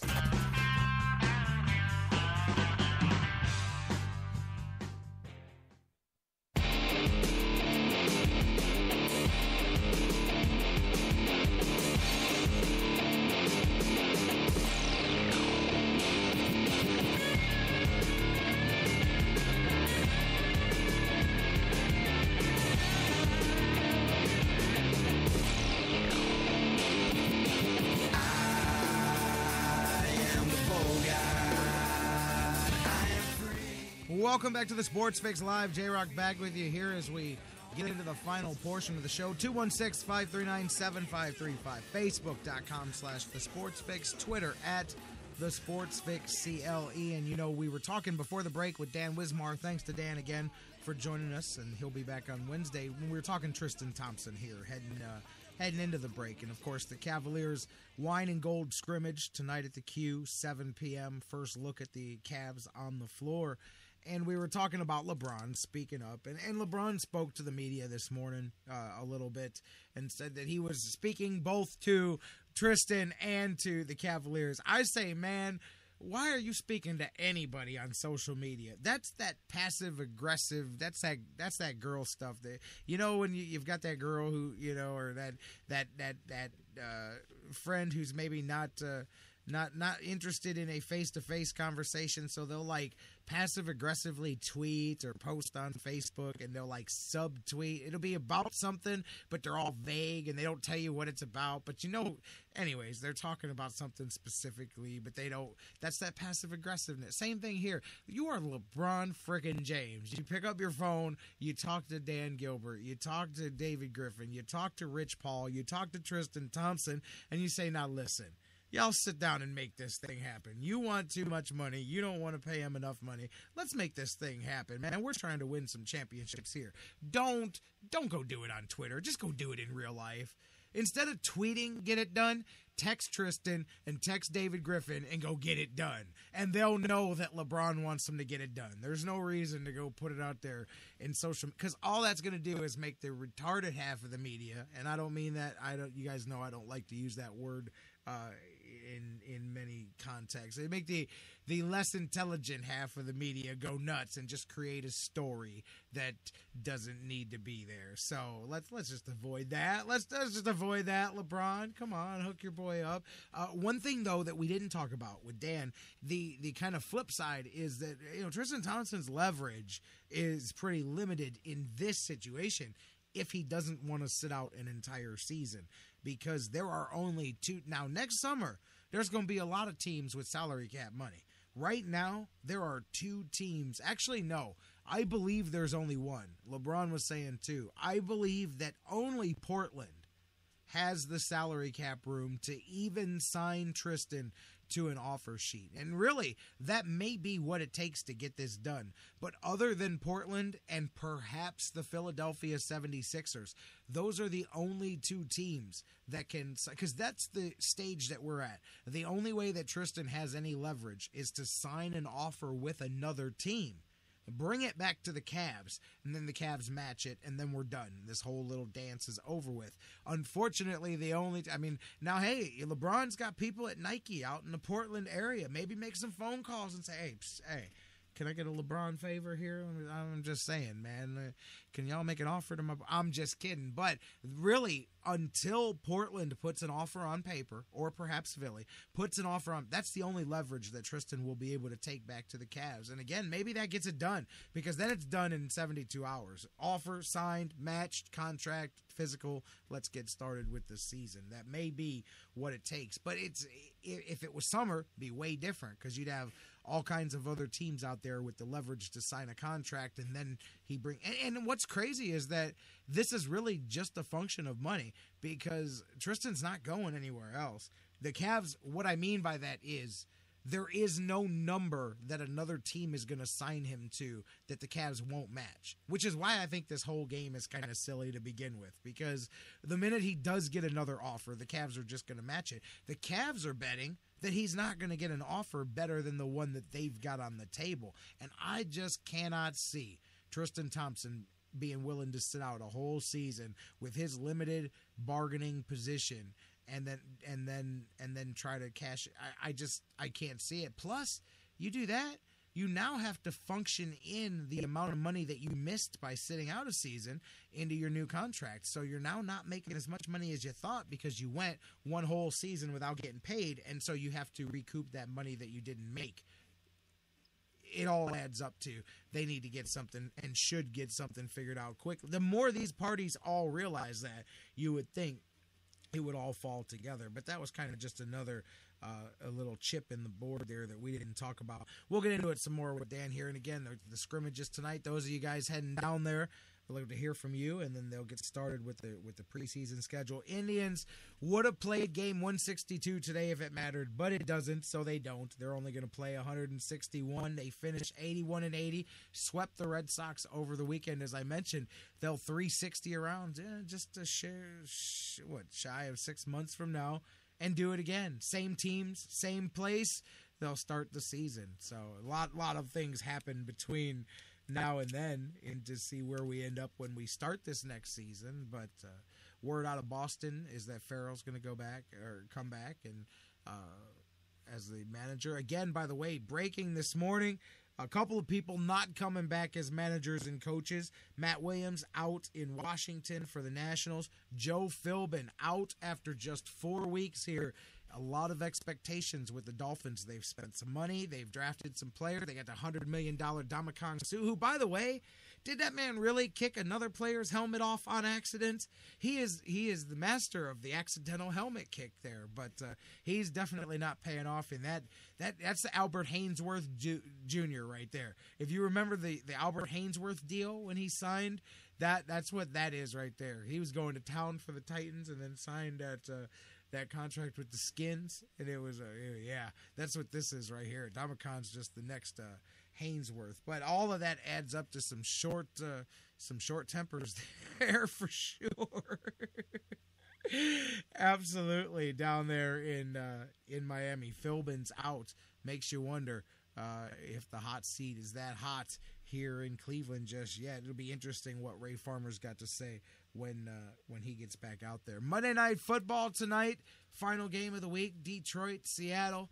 Should be a good one here. Seattle looking to get back to 500. Detroit still looking for that first win of the season. They're 0-3. I don't think they're going to get it tonight going on the road to Seattle. But then again, this league is always giving you the exact opposite of what you expect. And so who knows? Knowing that, maybe Calvin Johnson goes and has one of them Megatron days. What is this that I'm looking at here as I'm getting ready to take the last phone call of the day? Popped up on my news feed here. So teams getting ready for the playoffs. Have you guys seen this one? Maybe not. I don't even know where this came from here. The Texas Rangers have bounced out some new food for the playoff. This thing is disgusting looking. I guess in a good way for those of you that get into. This is a $26 brownie. It's the Elvis Jabberdog Brownie. What the hell is this thing? It's 2 feet long. It's a brownie that's rolled in Rice Krispies. They crush Rice Krispies. They roll the brownie in Rice Krispies, dip it in funnel cake batter, and then drop it into the deep fryer. It's $26. It is named after Elvis Andrus, the shortstop there. Again, it's a 2-foot-long chocolate brownie rolled in crushed Rice Krispies, then dipped in funnel cake batter and dropped into the deep fryer. Wow. That's something right there. That's I'm looking at it. It just looks I think that I literally am putting on weight just looking at this thing here, man. And maybe I'll pull the Ultimate Warrior. You know what? The Ultimate Warrior, the wrestler who passed away, funny stories about how strict he was with his diet is he wouldn't allow himself to eat sweets.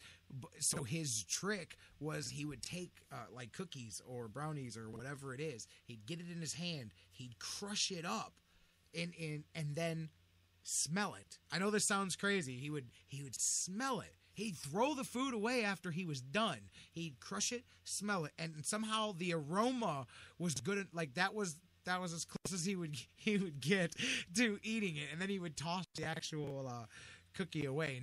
No truth to the rumor that guys like me. I'm just saying. Back in the day, I follow him behind and go, "Hey, I'll finish them cookies for you." But that's what I feel like doing with this thing right here. Maybe I can just inhale the aroma. Even then, I think I'd put on 5 pounds. That thing is massive. Some of the things they invent at these stadiums for people to eat are just whopping, and this is it for sure. That's a deep fried chocolate heart attack right there. More power to you. $26 too. Your whole section would split that probably, man. That'd be everybody chip in $2, man. We're going 13 deep on this thing. Caller, finish it up. Take us home on the Sports Fix.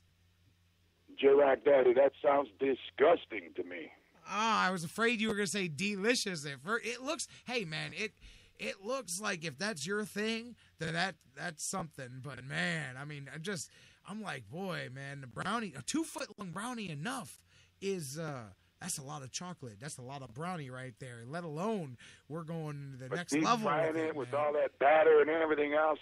And the Rice Krispies. That's a heart attack in the making, brother. I'm telling you, I would put on weight just smelling them cooking that thing. But anyways, man, it's kind of like the weight you put on watching the Browns do things like they did yesterday. Hey, listen, I hope we're not about to beat that over the head again because we're at the end of the show, and I'm just now seeing light at the end of the tunnel. So hopefully we're not going to just talk about how miserable we all were yesterday, LG. It was a terrible loss. Well, you know what, Daddy, I'm not that miserable at all because I'm going to put it to you right out front.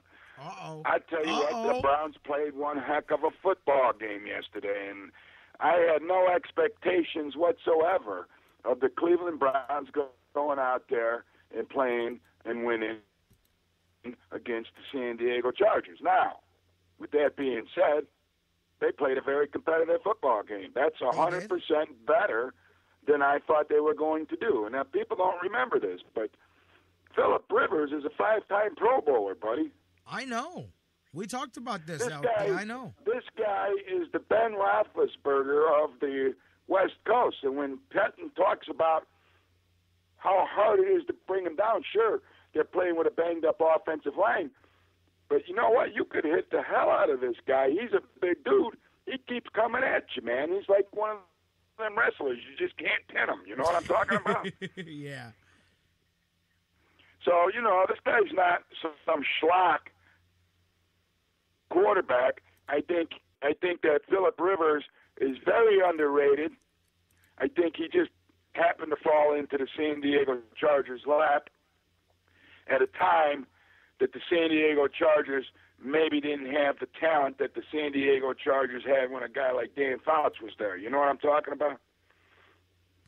No, I hear you, but I mean, it doesn't matter. I mean, I agree with what you're saying on one side of the ball, but not on the other side of the ball. I don't believe that the Browns really came with anything defensively. And I say again. We're going back to Mike Pettin, who was supposed to be a defensive head coach. I know. And I told you a couple weeks ago, after the first game of the season, and then we saw what a defense could show up like in the second game of the season. This goes back to he's not a motivator of men because you got to be able to motivate those men. Look, J-Rocc, when you climb in that squared circle and you do your business and you got to motivate yourself. Am I wrong? No. In general, yeah, I know where you're coming from with that. You can't go in there and not keep your guard up. You can't go in there and not be ready to do what it is that J-Rocc Daddy does, right? Oh, no, I agree with you. I absolutely then agree how with in you. the heck can you say to me that this Browns defense was ready to go out to the West Coast? Now you're on somebody else's turf. We all know how hard it is to win on somebody else's turf. The last thing a football team wants to do is let a team visiting come in and dominate them in a football game. But you got to be up for that. You got to be ready. And that's where the problem lies, in the motivation of men, J-Rocc Daddy, because the talent is there. If the talent wasn't there, we wouldn't have seen the exhibition we saw against Marcus Mariota in the quarterback hits. I heard you talking earlier in the show. The Browns, again, only had this week 4 quarterback hits, J-Rocc Daddy, and 2 sacks, okay? I know. 4 quarterback hits and 2 sacks. And then I heard Dan talking about, where's Mingo? You know, where's this guy? Where's Kruger? If you remember, when Patton came to Cleveland, some of his defensive schemes is don't go there. You run in your zone and don't leave that area. You know, so he's got to, you know, when he talks we're playing aggressive football, he must be playing it on a computer after the game's over at home or something, because we're not seeing that. Here's the thing. We're not and seeing you that. got to chalk some of this up to talent, too, because I go back to Mike Pettine's defenses the 2 years before he came here. What they were great at was sacks and turnovers. Got tons of sacks, tons of turnovers. What they were miserable at was stopping the run. They were 28th and 32nd, and then the Browns were 32nd again last year, and they're 32nd again this year. So 4 years in a row. Well, in total defense, J-Rocc, in total defense right now, we're rated 32nd. Which is amazing because they're killing us on both sides right now. But, I mean, that's the thing. Mike Patton's defenses in Buffalo. If you're a Browns fan. Hey, we don't have Kiko Alonso. We don't have Mario Williams. We don't have Darius. We don't have these guys. I'm just saying. Well, Buffalo was a phenomenal football team, J-Rocc Daddy. Right, no, that's what I mean. On, we're missing the linebackers, bro. That is what this defense is missing. Defense is better than what we're seeing right now. No, and I don't know why. I disagree on the linebacker side. I don't care how many decent mid-round draft picks we pile up that can make clean tackles. That's great. They can stop the run when they tackle them, but they can't stop the run. They can just tackle them 10 yards down after they get another first down. My point is there is not a linebacker. We do not have any aggressive. That I think is the key. The two pieces that defense is missing. They've got great heart. They've got great pieces that will make a good defense. They don't have the true 6'2" shutdown corner. Okay. They don't have the linebacker that is the Khalil Mack or the Kiko Alonso type of aggressive getting in the backfield on every single play. They thought they figured that out with Kruger last year, but then they moved him to the other side, and now he's not getting anything done. So I don't know who you blame that for. Okay, but I know you're under the gun here, and I just want to bring up a point that I have not heard. And then we can talk about this Wednesday. Anybody bring up on your show today? What do you got? And it kind of breaks my heart a little bit because Sam Rutigliano is being quoted as saying now that it's time to play Johnny Manziel. Now, what's wrong with Sam that he thinks? I mean, like you said, I agree with you wholeheartedly, J-Rocc Daddy, that you got a lot more than you intended to get out of this McCown. I mean, over the last 2 weeks, he threw 90 passes. If Johnny Manziel tried to throw 90 passes, his arm would have to be in a sling. That's number one. People don't realize how hard this guy's elbow is hurting him, man. He has to miss practices, J-Rocc Daddy, to rest his elbow. So even a guy like Coach Sam, I'm not so sure that Coach Sam realizes the extent of Johnny Manziel's aching elbow, because when you got to pull a guy out of practice and have him rest two to 3 days a week, because his elbow is killing him. And when we saw him in a football game, J-Rocc, he only threw 15 passes in the entire game. Now, this kid here, this McCowan, 90 attempts in the last 2 weeks, for 45 attempts per average, which we know 41 in one game, 49 in the other game. You know what I mean? Right.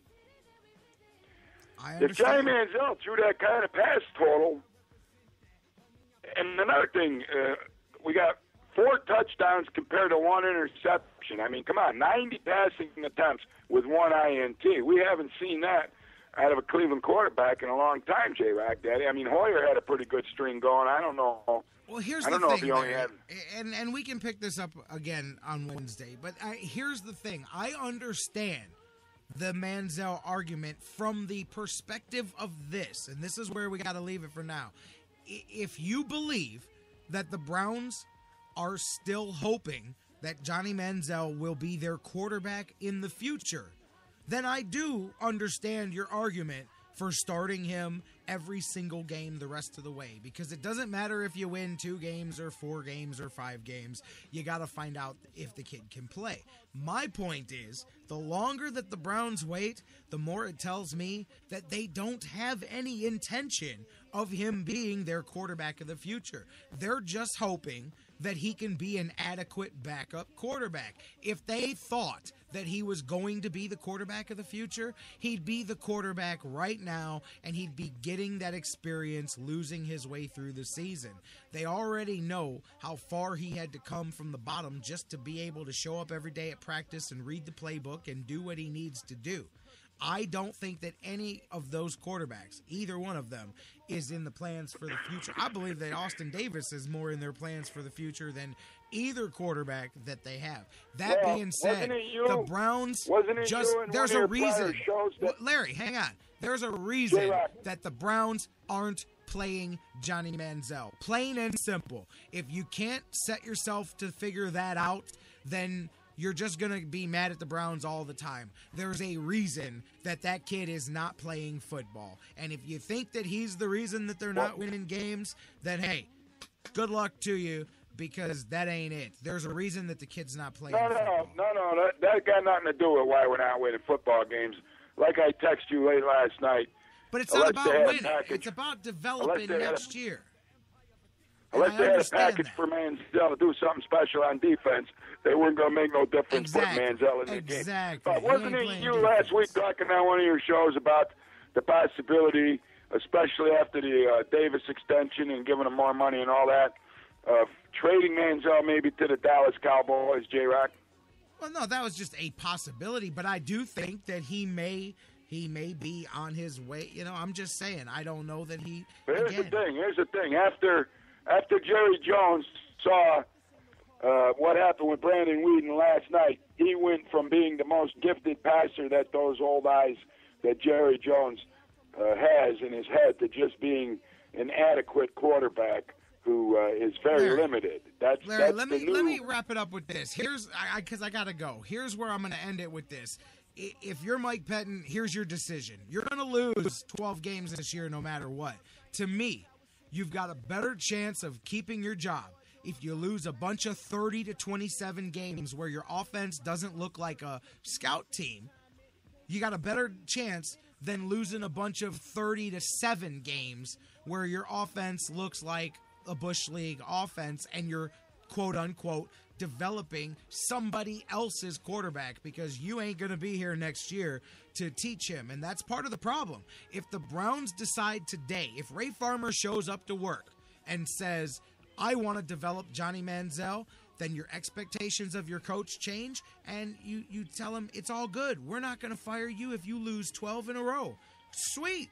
I'm going to throw the kid out there and we're going to lose 12 in a row as long as I know I'm not going to lose my job. But if my job's on the line, I would rather, I know 4-12 is 4-12. But I'd rather lose 12, 30 to 27 games. It doesn't matter. Larry, I got to go, man. Hey, Larry, I got to go. I got to wrap this thing up, man. We can talk more about it on Wednesday. All right, but like I said, I think they're all on the same page. Otherwise, Manziel would have been named the starter, man. Agreed. I'm with you there. I think the only person that's not on the same page is the fan base that thinks that they've got some Magic Man laying in the weeds or And like whatever. I said, I'm just a little bit concerned if Sam's losing his better senses, too. He's not. His point is right. If you think Johnny Manziel is your quarterback next year, he should be playing right now. I agree with that. If you think he's your quarterback next year, he should be playing right now. Absolutely. I don't think he's your quarterback next year, and I don't think Mike Pettin thinks he's your quarterback next year, and that's why he's not playing right now. It has nothing to do with Josh McCown. It has nothing to do with winning football games. It's that they don't think Johnny Manziel is the future anymore. Maybe you think that's stupid.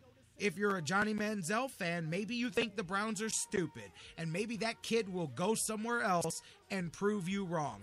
I don't think so. Well, here's the whole thing. Let me sum it up, and I'm going to let you go, J-Rocc. Let me just sum this up. They don't think he's the future. If we he's don't, the future, we don't have the he's inside playing. preview to everything that they have.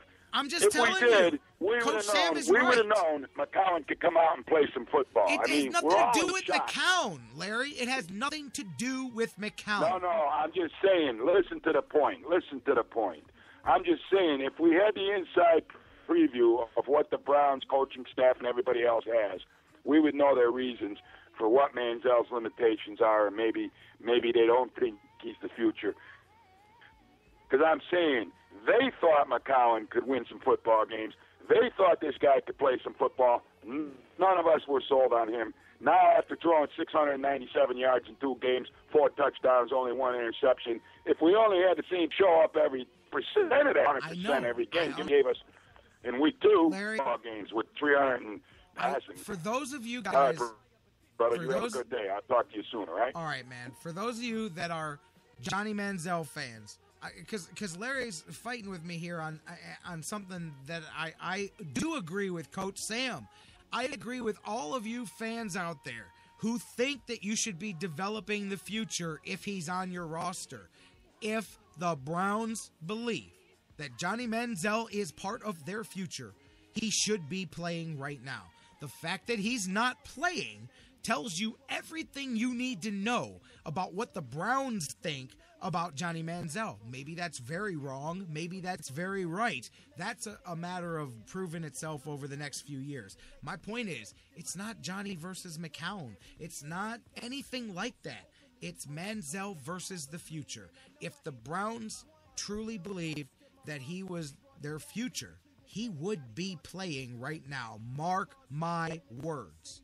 Mark my words. He'd be playing right now. He would have never went back to the bench after he won game number 2. Any bad team would have used that point right there to go, boom, McCown's on the bench. We're paying him. He can sit there and mentor Johnny. It's time to see what the kid's got. The fact that Manziel's not playing speaks volumes about Manziel. It has nothing to do with veteran journeyman Josh McCown. You know what I'm saying? That's my point. I like what we've gotten out of Josh McCown.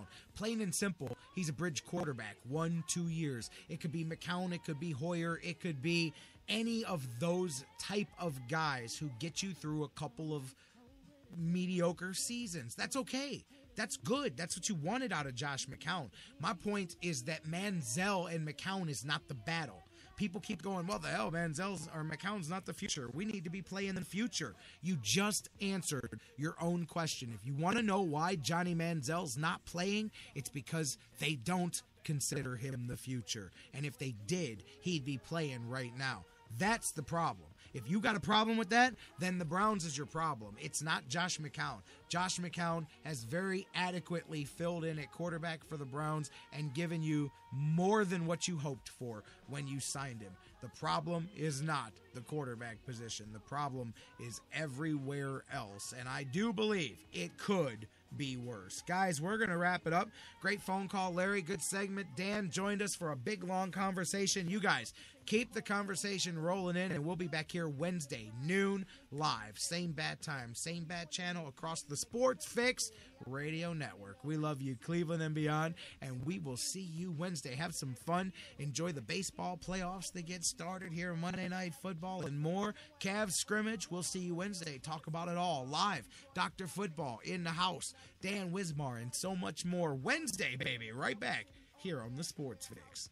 The corridor and all the flat. You know that I'm a Tribes fan and I love Slimans. Crockett Park's the perfect place for me to spend some time in. Baby, this is Cleveland. It is so much more to us. You can even go to Severance Hall to see an orchestra. In Cleveland, we rep our city.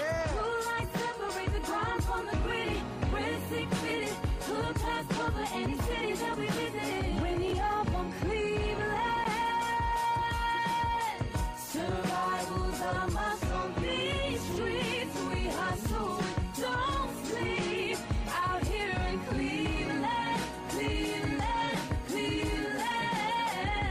You know that I'm from long nights, cold weather, it ain't nothing pretty. So much hate up in this itty bitty city. If you can make it here, you can make it anywhere.